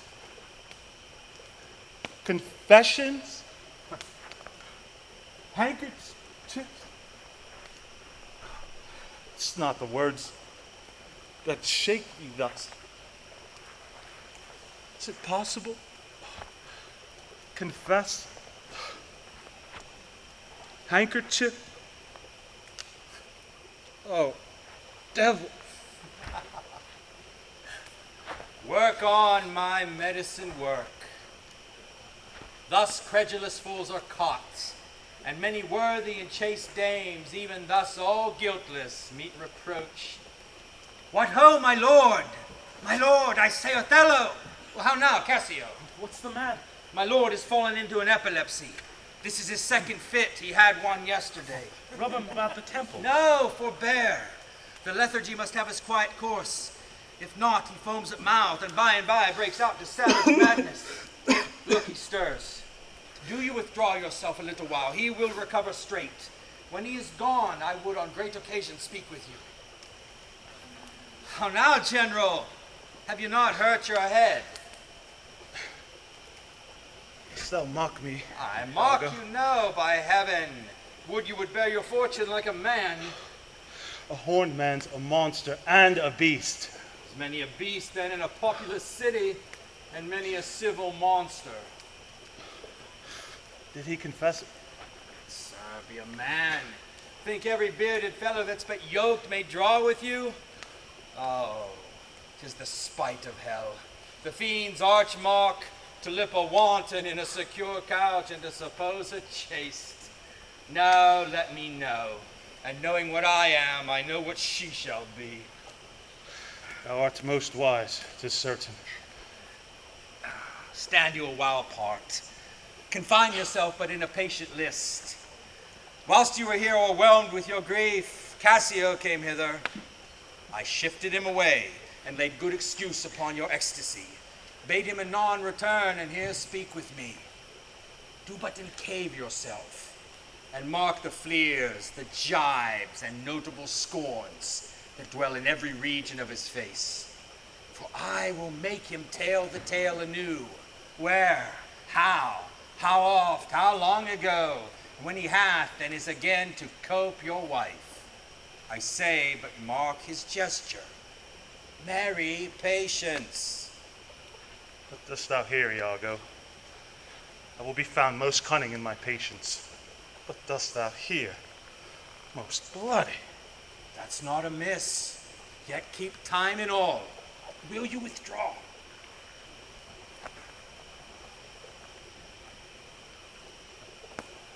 Now will I question Cassio of Bianca. A housewife that by selling her desires buys herself bread and clothes. It is a creature that dotes on Cassio, as 'tis the strumpet's plague to beguile many and be beguiled by one. He, when he hears of her, cannot refrain from excess of laughter. Here he comes. As he shall smile, Othello shall go mad, and his unbookish jealousy must construe poor Cassio's smiles, gestures, and light behavior quite in the wrong. How do you now, Lieutenant? Oh, the worse is that you give me the addition whose want even kills me now. Ply Desdemona well, and you are sure on it. Now, if the suit lay in Bianca's power, how quickly should you speed? Alas, poor Kate. Look how he laughs already. I never knew woman love man so. Oh, poor rogue. I think in faith she loves me. Now he denies it faintly and laughs it out. Do you hear, Cassio? Now She he gives it importunes out to tell it that over. you shall marry her. Do you intend it? I marry her? Oh, what a customer! Prithee, bear some charity to my wit. So they laugh that win. Faith, the cry goes that you shall marry her. Say true. Oh, I'm a very villain else. You scored me well. This is the monkey's own given out. She is persuaded I will marry her out of her own love and flattery, not out of my promise. Iago beckons me. Now he begins a story. She haunts me in every place. Well, she was here even now. I was the other day on the sea bank talking to certain Venetians when thither comes the bauble, and by this hand falls me thus about the neck. Crying, oh dear Cassio, as it were. His gesture imports it. She hangs and lolls and weeps, so hails and pulls me. Now he tells how she plucked into my chamber. Oh, I see that nose of yours, but not the dog I shall throw it to. In faith, I'm afraid I must leave her company. Before me, look where she comes. 'Tis such another fit you married a perfumed one. What do you mean by this haunting of me? Let the devil and his damn haunt you. What did you mean by the same handkerchief you gave me even now? I was a fine fool to take it. This is some minx's token. You know what? There. Give it to your hobby horse, wheresoever you had it. How now, Bianca? How now? Oh, how now? That should be my handkerchief. You will come to supper tonight. You may, and you will not come when you are next prepared for. After her. After her. Oh, in faith I must. She'll rail in the streets else. Will you sup there? Oh, in faith I intend so. I may chance to see you, for I would very fain speak with you. Oh, prithee come, will you? Go to, say no more.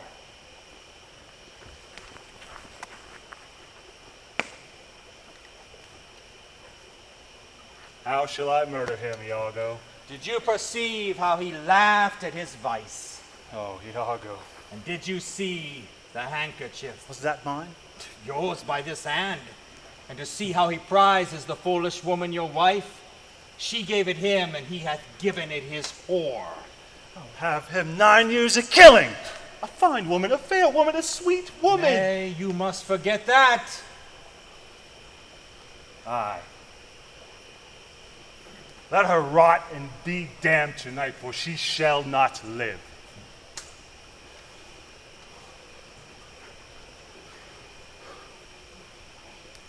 My heart is turned to stone. I strike it. It hurts my hand. That's not your way. Hang her! I do but say what she is. Oh, she's the worse for all this. 1,000 times, but yet so gentle a condition. Aye, too gentle. Nay, 'tis certain. But Iago, pity of Iago. You're so fond of her iniquity. Give her patent to offend. For if it touch not you, it comes near nobody. I'll chop her to messes. Cuckold me? 'Tis foul in her. With mine officer? That's fouler. Get me some poison. I'll not let her live. Or let her body and beauty and provide my mind again. This night, Iago. Do it not with poison. Strangle her in her bed. Even the bed she hath contaminated. Good, good. The justice of it pleases very good. And for Cassio, let me be his undertaker. You will hear more by midnight. Excellent, good. What trumpet is that singing? Something for Venice, sure. 'Tis Lodovico come from the Duke. And see, your wife is with him. Save you, worthy general. With all my heart, sir. The Duke and senators of Venice greet you. I kiss the instruments of their pleasures. And what's the news, good cousin Lodovico? I am very glad to see you, Signor. Welcome to Cyprus. I thank you. And how does Lieutenant Cassio? Lives, sir. Cousin, there's fallen between him and my lord an unkind breach. You shall make all well. Are you wise? My lord? This to do with... He did not call. He's busy in the paper. Is there division twixt my lord and Cassio? A most unhappy one. I would do much to atone them for the love I bear to Cassio. Fire and brimstone! My lord. Are you wise? What? Is he angry? For maybe the letter moved him, for I think they do command him home, deputing Cassio in his government. Trust me, I'm glad on't. Indeed? My lord? I'm glad to see you mad. Why, sweet Othello. Devil! I have not deserved this. My lord! This would not be believed in Venice, so I swear I saw it. 'Tis very much make her amends. She weeps.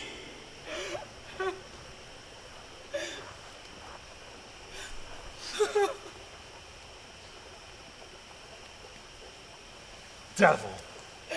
Devil! That the earth could teem with women's tears, each drop she falls would prove a crocodile. Out of my sight! I will not stay to offend you. Truly an obedient lady, I beseech you, Lord, call her back. Mistress. My lord? What will you with her, sir? Who I, my lord? Ah, you did wish that I would make her turn. Sir, she can turn and turn, and yet go on and turn again. And she can weep, sir, weep. And she's obedient.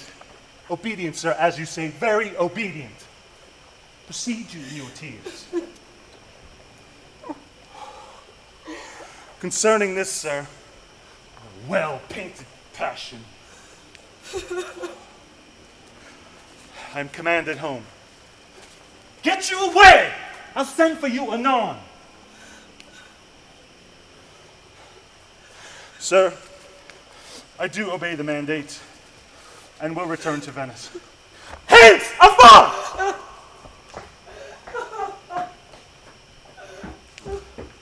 Sir, Cassio shall have my place. I do entreat, sir, that we may sup together. And, sir, you are most welcome to Cyprus. Goats and monkeys!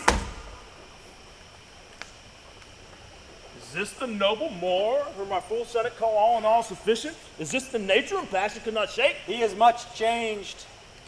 Are his wits safe? Is he not light of brain? He's that he is. I may not breathe my censure what he might be. If what he might he is not, I would to heaven he were. What strike his wife? Faith, that was not so well.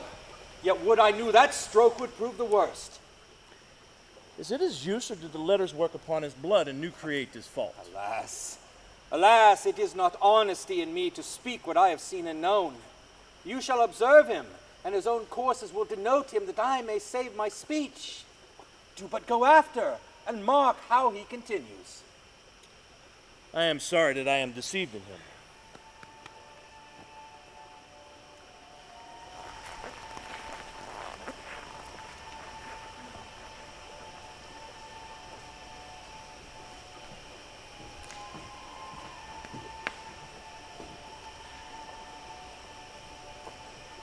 You have seen nothing then? Nor ever heard, nor ever did suspect.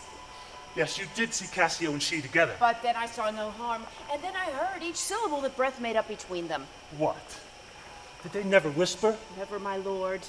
We'll send you out of the way? Never. To fetch her fan, her gloves, her mask, nothing? Never, my lord. Oh, that's strange. I durst, my lord, to wager she is honest, lay down my soul at stake.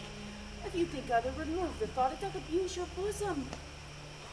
If any wretch have put this in your head, may heaven requite it with the serpent's curse, for if she be not honest, chaste, and true, there's no man happy. The purest of their wives is foul as slander. Bid her come hither. Go!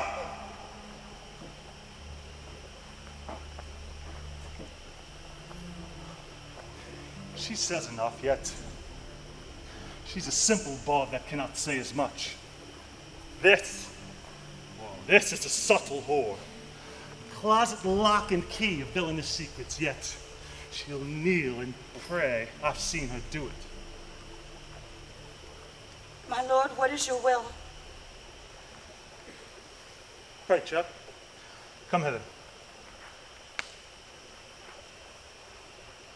What is your pleasure? Let me see your eyes. Look into my face. Oh!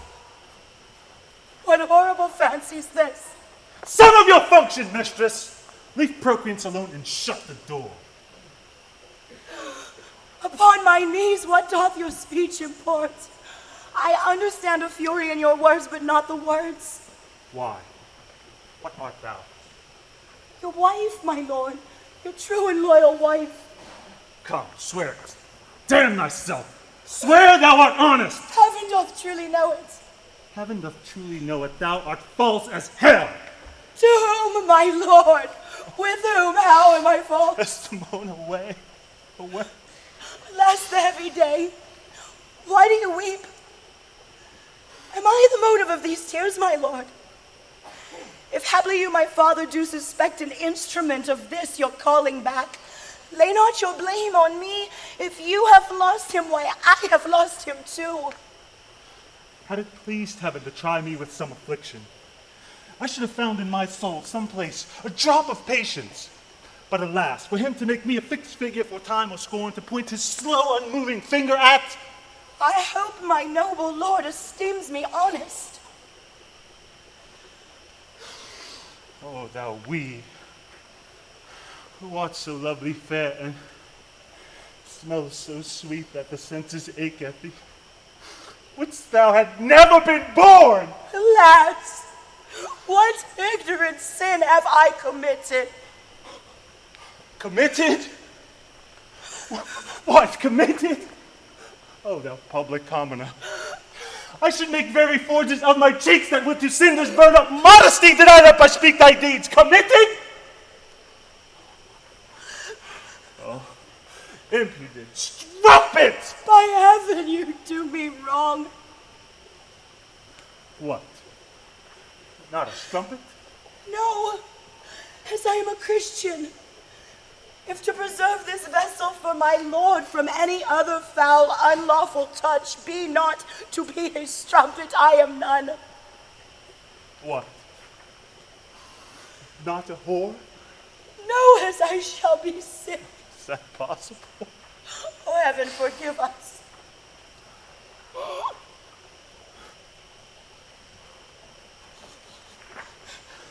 Oh, I cry you mercy then. I took you for that cunning whore of Venice that married with Othello. Mistress, that have the office opposite St. Peter and keep the gates of hell. Mistress! You. We have done our course. Here's money for your pains. I pray you, turn the key and keep our counsel. Alas, what does this gentleman conceive? How do you, good madam? How do you, my lady? Faith, half asleep. Good lady, what's the matter with my lord? With who? With my lord, madam. Who is thy lord? He that is yours, sweet lady. I have none. Do not speak to me, Amelia. I cannot weep, nor answer have I none but what should go by water. Prithee, tonight, lay on my bed my wedding sheets, remember, and call thy husband hither. Here's a change indeed. 'Tis meet I should be used so, very meet. How have I been behaved, that he might stick the smallest pinion on my least misuse? What is your pleasure, madam? How is't with you? I cannot tell. Those that do teach young babes do it with gentle means and easy tasks. They might have chid me so, for in good faith, I am a child to chiding. What's the matter, lady? Alas, Iago, my lord hath so behorred her, for in such despite and heavy terms on her as true hearts cannot bear. Am I that name, Iago? What name, fair lady? Such as she says my lord did say I was. He called her whore. Why did he so? I do not know. I am sure I am none such. Do not weep, do not weep. Alas the day. Hath she forsook so many noble matches? Her father, her country, her friends, to be called whore? Would it not make one weep? It is my wretched fortune. Beshrew him for it. How comes this trick upon him? Nay, heaven doth know. I will be hanged if some eternal villain, some base insinuating rogue, some cogging, cozening slave to get some office, have not devised this slander. I will be hanged else. Fie, there is no such man. If any such there be, heaven pardon him. Ah, halter, pardon him, and hell gnaw his bones. Why should he call her whore? Who keeps her company? What form? What time? What place? What likelihood? The more's abused by some eternal knave, some base, notorious knave, some scurvy fellow. Speak within door. Fie upon them. Some such squire he was that turned your wit the seamy side without, and made you to suspect me with the more. You are a fool. Go to. Oh, good Iago. What shall I do to win my lord again? Good friend, go to him, for by this light of heaven I know not how I lost him. Here I kneel. If e'er my will did trespass against his love, either in discourse of thought or actual deed, or that mine eyes, mine ears, or any sense delighted them in any other form, or that they do not yet, never did, never will, though he do shake me off to beggarly divorcement, love him dearly, comfort forswear me, and kindness may do much, and his unkindness may defeat my life, but never taint my love. Cannot say whore, does abhor me now I speak the word. To do the act that might the addition earn, not the world's mass of vanity could make me. I pray you, be content. 'Tis but his mood. The business of the state does him offense, and he does chide with you. If 'twere no other. I pray it is but so. Hark, are these instruments summoned to supper? The messengers of Venice stay the meat. Go in, and weep not. All things shall be well.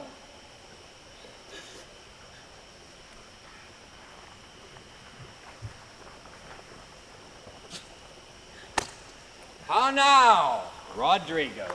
I do not find thou dealest justly with me. What in the contrary? Every day thou daffest me with some device, Iago, and rather, as it seems to me now, keepest me from all conveniency, then suppliest me with the least advantage of hope. I will indeed no longer endure it! Will you hear me, Rodrigo? I've heard too much. For your words and performances are of no kin together. You charge me most unjustly. With naught but truth. I've wasted myself out of my means. The jewels you've had from me to deliver to Desdemona would have corrupted a votarist. Well, go to. Very well. Very well. Go to. I cannot go to, man, which is not very well. Very well. I said just not very well! I will make myself known to Desdemona. If she gives me my jewels, I will hand over my suit and repent for my unlawful solicitations. If not, assure yourself I will seek satisfaction of you. You have said now. Aye, and said nothing. But what I protest intendment of doing. Why, now I see there's metal in thee. And even from this instant to build on thee a better opinion than ever before. Thou hast taken against me a most just exception. But yet I protest, I have dealt most directly in thy affair. It hath not appeared. I grant indeed it hath not appeared. But Rodrigo, if thou hast that in thee indeed, which I have greater reason to believe now than ever, this night show it. If thou the next night following enjoy not Desdemona, take me from this world with treachery and devise engines for my life. Well, what is it? Is it within reason and compass? Sir, there is a special commission come from Venice to depute Cassio in Othello's place. Why, is that true? Why then, Othello and Desdemona return again to Venice. Unless his abode be lingered here by some accident, wherein none can be so determinate as the removing of Cassio. How do you mean, removing of him? Why, by making him incapable of Othello's place, knocking out his brains. And that you would have me to do? Aye, if you dare do yourself a profit and a right, I will be near to second your attempt, and he shall fall between us. Come, stand not amazed, but go along with me. I shall hear further reason for this. And you shall be satisfied.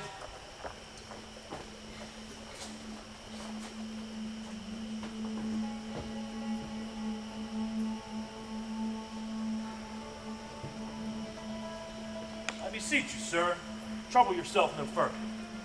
Pardon me. 'Twill do me good to walk. Madam, good night. I humbly thank your ladyship. Your honor is most welcome. Can we walk, sir? Desdemona, My lord. get thee to bed on the instant. I will be returned forthwith. Dismiss your attendant there. Look it be done. I will, my lord.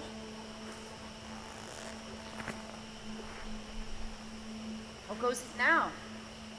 He hath commanded me to go to bed and bade me to dismiss you. Dismiss me? It was his bidding, therefore, good Amelia, give me my nightly wearing and adieu. We must not now displease him. I would you had never seen him. So would not I. My love doth so approve him. I laid those sheets you bade me on the bed. All's one. Good faith, how foolish are our minds. Dost thou in conscience think, tell me, Amelia, that there be women do abuse their husbands in such gross kind? Oh, there be some such, no question. Wouldst thou do such a deed for all the world? Why? Would not thou? No, by this heavenly light. Nor I neither, by this heavenly light. I might do it as well in the dark. Wouldst thou do such a deed for all the world? The world's a huge thing. It is a great price for a small vice. In troth, I think thou wouldst not. In troth, I think I would. And undo it when I had done for the whole world. Who would not make her husband a cuckold to make him a monarch? I'd venture purgatory for it. Oh, beshrew me if I would do such a wrong for the whole world.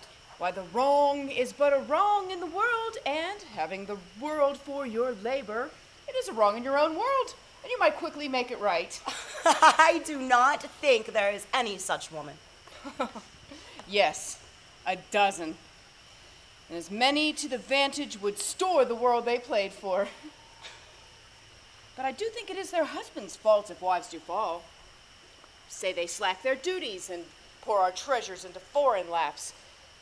Or break out in peevish jealousies, throwing restraint upon us. or say they strike us, or scant our former having in despite? Why, we have galls, and though we have some grace, yet have we some revenge. Let husbands know their wives have sense like them. They see and smell and have palates both for sweet and sour as husbands have. What is it they do when they trade us for others? Is it sport? I think it is. And doth affection breed it? I think it doth. Is it frailty that errs thus? It is so too. And have we not affections? Desires for sport and frailty as men have? Then let them use us well. Else let them know the ills we do, their ills instruct us so. Good night. Good night. Heaven me such uses send, not to pick bad from bad, but by bad mend.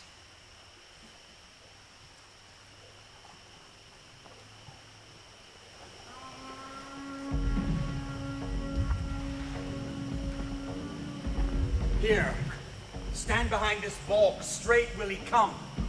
Be near hand, friend, they miscarry it. Here at thy hand, be bold and take thy stand. I have no great devotion to the deed, and yet he hath given me satisfying reasons. I have rubbed this young quart almost to the sense, and he grows angry. Now, whether he kill Cassio or Cassio him, or each do kill the other, every way makes my gain. I know his gait. 'Tis he. Villain, thou diest!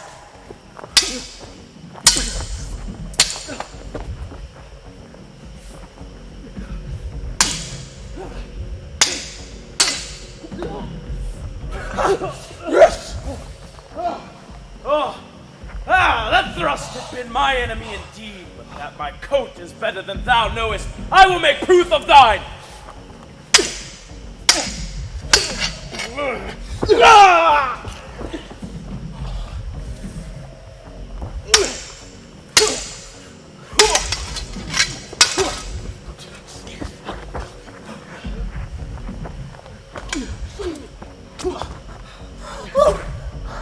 I'm slain!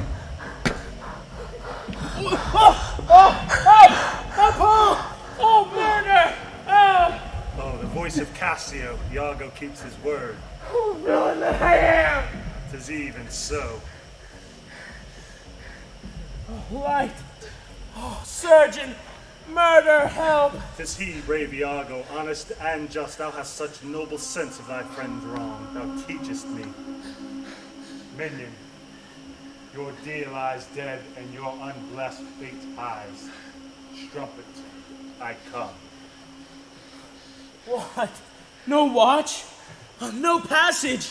Murder! Murder! 'Tis some mischance, the cry is very direful. Oh, help! Hark! Oh, wretched villain! 2 or 3 groaners having night. Hark! Here's one comes in his shirt with light and weapons. Who's there? Whose noise is this that cries on murder? We do not know. Not to hear a cry. Oh, Iago? Oh, I'm spoiled, undone by villains. Oh, give me some help.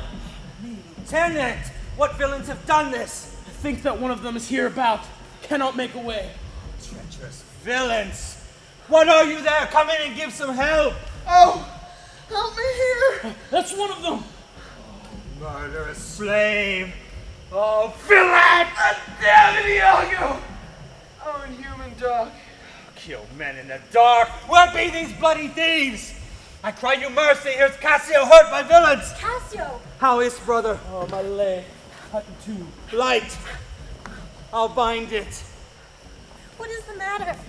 Who is it that cried? Who is that cried? Oh, Cassio! Oh, Cassio, my sweet Cassio! Notable strumpet! Cassio, may you suspect who they should be that have thus mangled you? No. Sorry to find you thus. I have been to seek you. Alas, he faints. Oh, Cassio, my sweet Cassio! Patience, good Cassio. Come, come. Know we this face or no? Alas, my friend and dear countryman Rodrigo. No. Yeah, sure. Oh, heaven, Rodrigo. What of Venice? Even he, did you know him? Know him I. Oh, Madam Graciana, I cry you gentle pardon.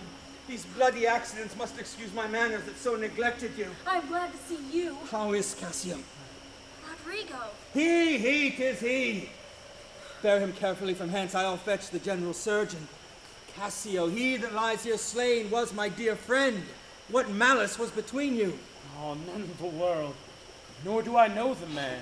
What? Look you pale? Oh, bear him out of the air. Alas, what's the matter? What's the matter, husband? Cassio hath here been set on in the dark by Rodrigo and fellows that escaped. He's almost slain, and Rodrigo dead. Alas, good Cassio. Kind friends, let's go see poor Cassio dressed. Emilia, run you to the citadel and tell my lord and lady what hath happed. Will you go on, I pray? Whew. This is the night that either makes me or fordoes me quite.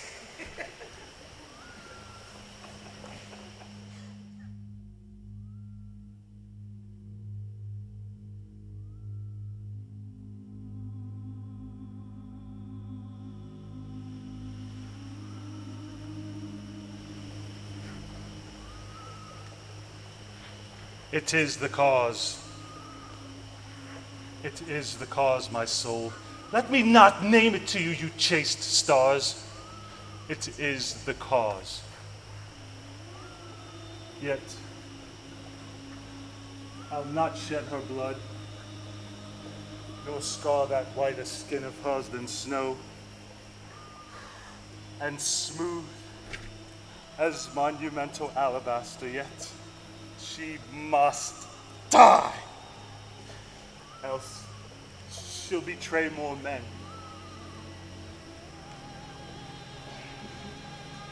Put out the light, and then put out the light. If I quench thee, thou flaming minister, I can again thy former light restore, should I repent me. If I put out thy light, O cunning pattern of excelling nature, I know not where is that Promethean heat that can thy light relume.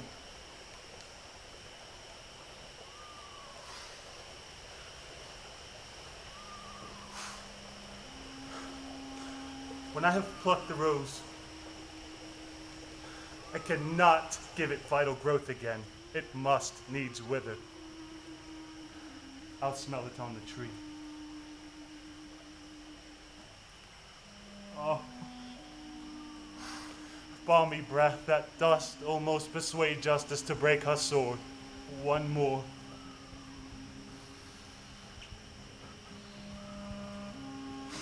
One more.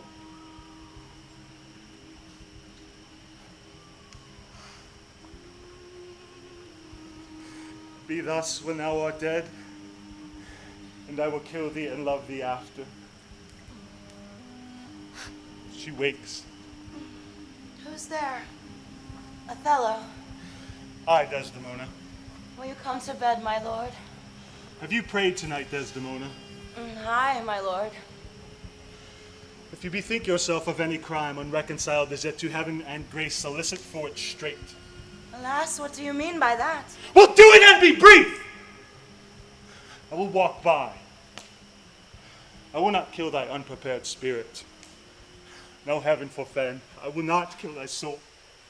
Talk you of killing? Aye, I do.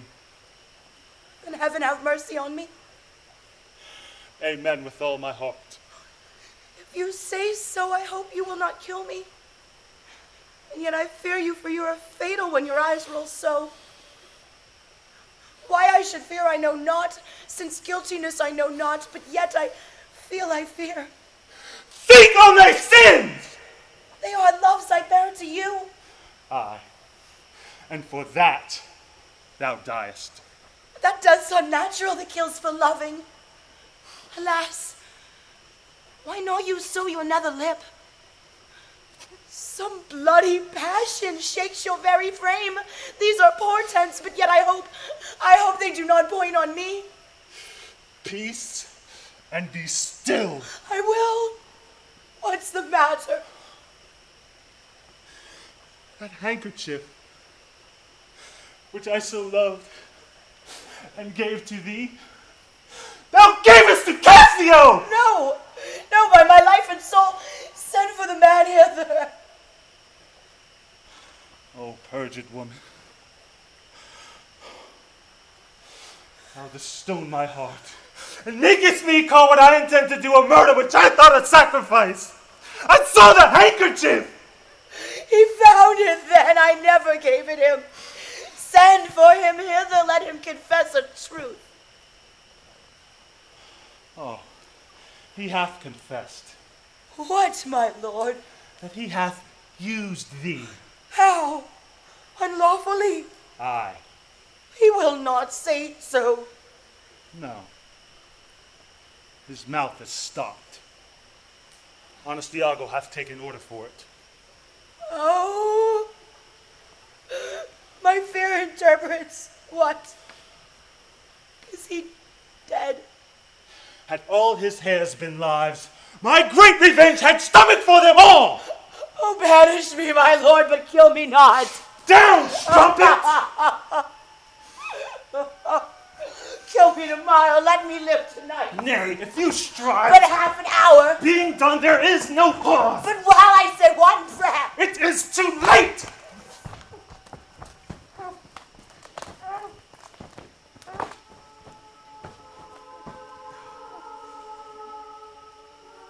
What ho, my lord! My lord, my lord! What noise is this? Not dead? Not yet quite dead? I then am cruel and yet merciful. I will not have thee linger in thy pains. So. What ho, my lord! My lord! Who's there? I would speak with you, my good my lord. Yes, 'tis Amelia.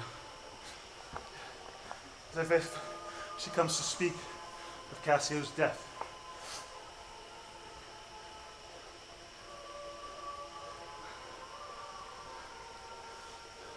No more moving. Still as the grave. I think she stirs again. No. I do beseech you that I might speak with you, O good my lord. I'd forgotten thee, Amelia. Oh, come in. What's the matter with thee now? Good my lord, yonder's foul murder's done. What, now? What now, my lord?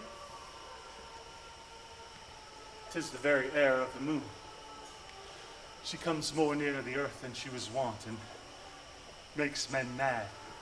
Cassio, my lord, hath killed a young Venetian called Rodrigo. Cassio killed? Rodrigo killed?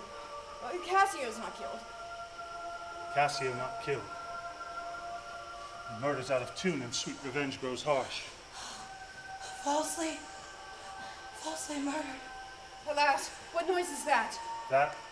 What? Out, and alas, that was my lady's voice. Help! Oh, help! Sweet lady, speak again. Desdemona! Oh, sweet mistress, speak. Guiltless death I die. Who hath done this deed? Nobody. I myself. Farewell. Commend me to my kind lord. Oh.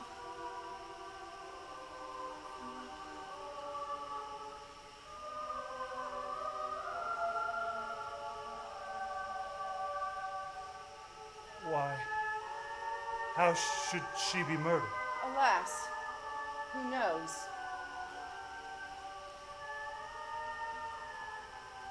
'Twas not I. You heard her say herself, it was not I. She said so. I must needs report the truth.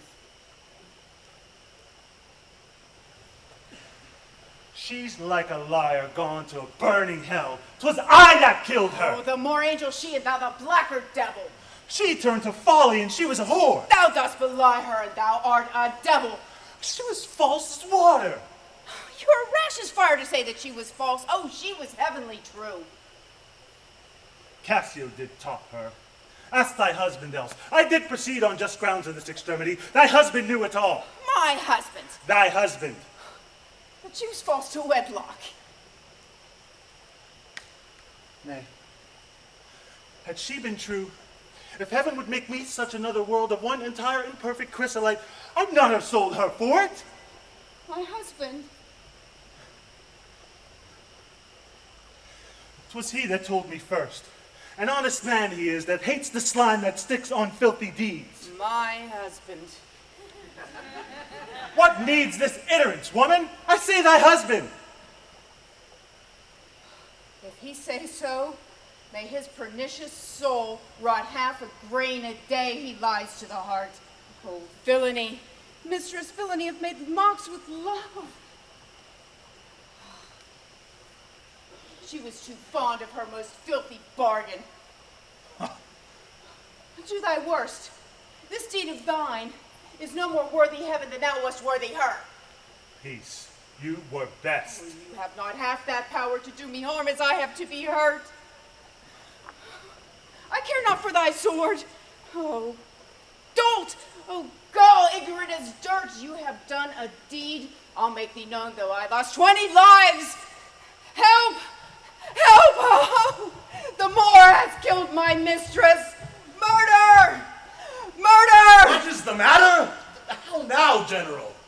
Oh, are you come, Iago? You have done well that men must lay their murders on your neck. What is the matter? Disprove this villain if thou beest a man. He says thou toldst him his wife was false. I know thou didst not. Thou art not such a villain.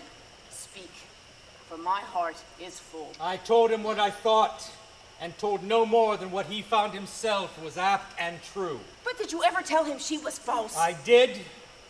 You told a lie. An odious, damned lie upon my soul. A wicked lie. She false with Cassio? Did you say with Cassio? With Cassio, mistress! Go to, charm your tongue! Oh, I will not charm my tongue. I am bound to speak. My mistress here lies murdered in her bed, and your reports have set the murder on. Nay, stare not, masters. 'Tis true, indeed. 'Tis a strange truth. Oh, monstrous act. Villainy. Villainy, I thought so then. I'll kill myself for grief. Villainy. Villainy! What, are you mad? I charge you, get you home! I pray you, generals, give me leave to speak. 'Tis proper I obey him, but not now.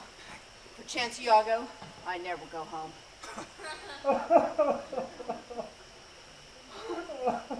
Nay, lay thee down and roar, for thou hast killed the sweetest innocent that ever did lift up high. She was foul. I know this act shows horrible and grim. Poor Desdemona. I am glad thy father's dead.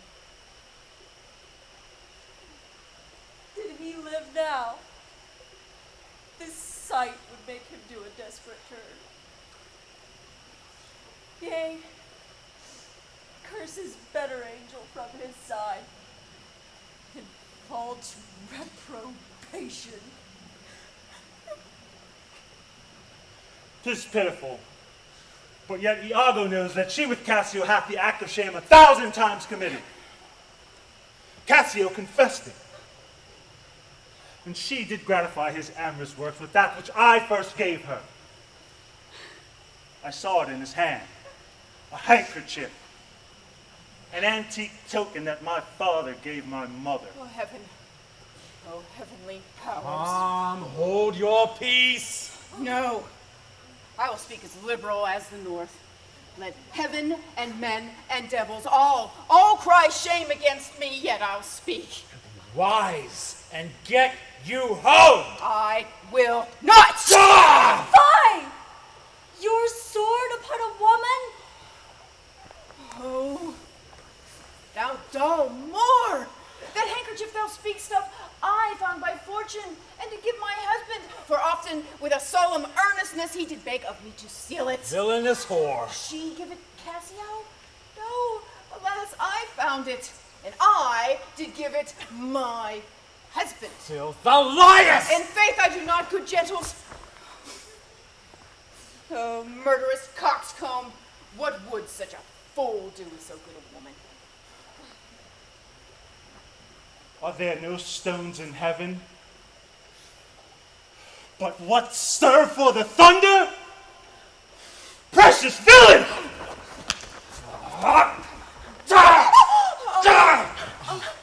The woman falls. Sure, he hath killed his wife. Yeah, oh, let me by my mistress' side. He's gone, but his wife's killed. 'Tis a notorious villain. Take you this weapon which I have here recovered from the moor. Come guard the door without. Let him not pass, but kill him rather. I'll after that same villain, for 'tis a damned slave. I'm not valiant neither. Why should honor outlive honesty? Let it go all. Oh, Moor, she was chaste. She loved thee more. So come my soul to bliss as I speak true. So speaking as I think, I die. I die. No, I have another weapon in this chamber. Here it is. I must come forth. If thou attempt it, it will cost thee dear. Thou hast no weapon and perforce must suffer. Look in upon me and speak with me then, for as naked as I am, I will assault thee. What is the matter? Be not afraid though you see me weapon. Here's my journey's end. Now.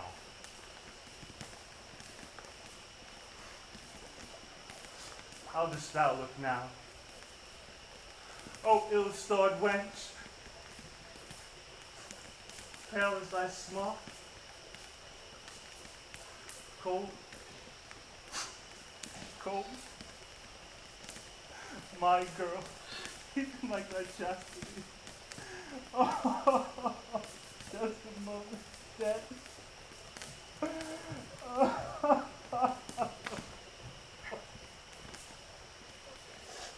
Where is this rash and most unfortunate man? That's he that was Othello. Here I am. Where is the viper? Bring the villain forth. Oh, I look down upon thy feet, but that's a fable. If thou beest the devil, I cannot kill thee.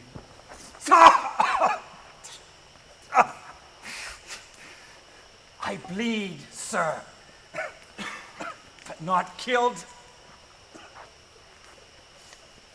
I am not sorry neither. I'd have thee live, for in my sense it is happiness to die. Thou Othello, thou wert once so good, fallen in practice of a damned slave. What shall be said of thee? Why, anything. An honorable murder, if you will. For naught I did in hate, but all in honor. Did you and he consent in Cassio's death?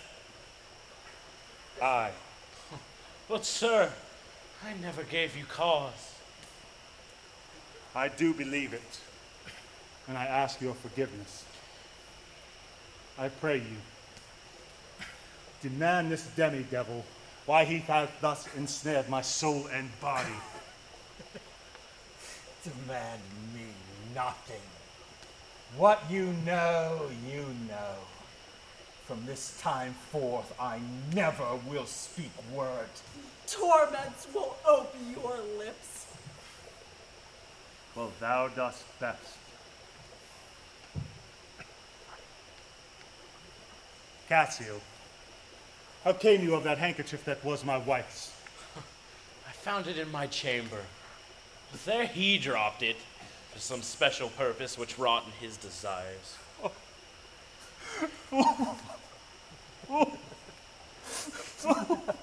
You must forsake this room and go with us. Your pirate command is taken off, and Cassio rules in Cyprus. Come bring him away. Soft you! A word or two before you go. I have done the state some service and they know it. No more of that.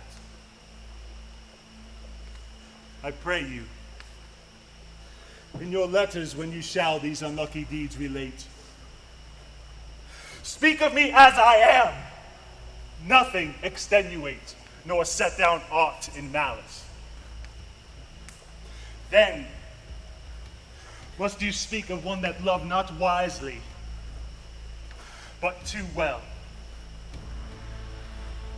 of one not easily jealous, but being wrought, perplexed in the extreme,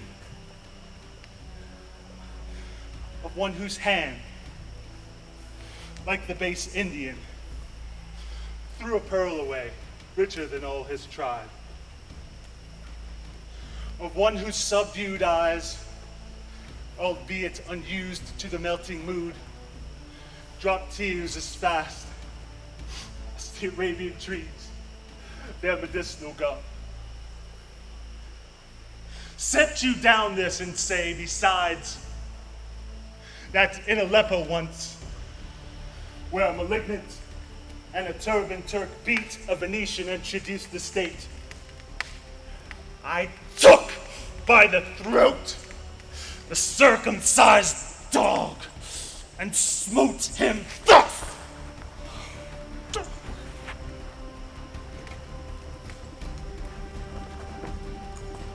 Oh, bloody period! Oh, this did I fear. Thought he had no weapon, for he was great of heart. Oh, Spartan dog. Look upon the tragic loading of this bed! This is thy work! The object's poisoned sight! To you, Lord Governor, remains the censure of this hellish villain. The time, the place, the torture. Oh, enforce it. Myself straight aboard to the stake. Heavy act, with heavy heart relate.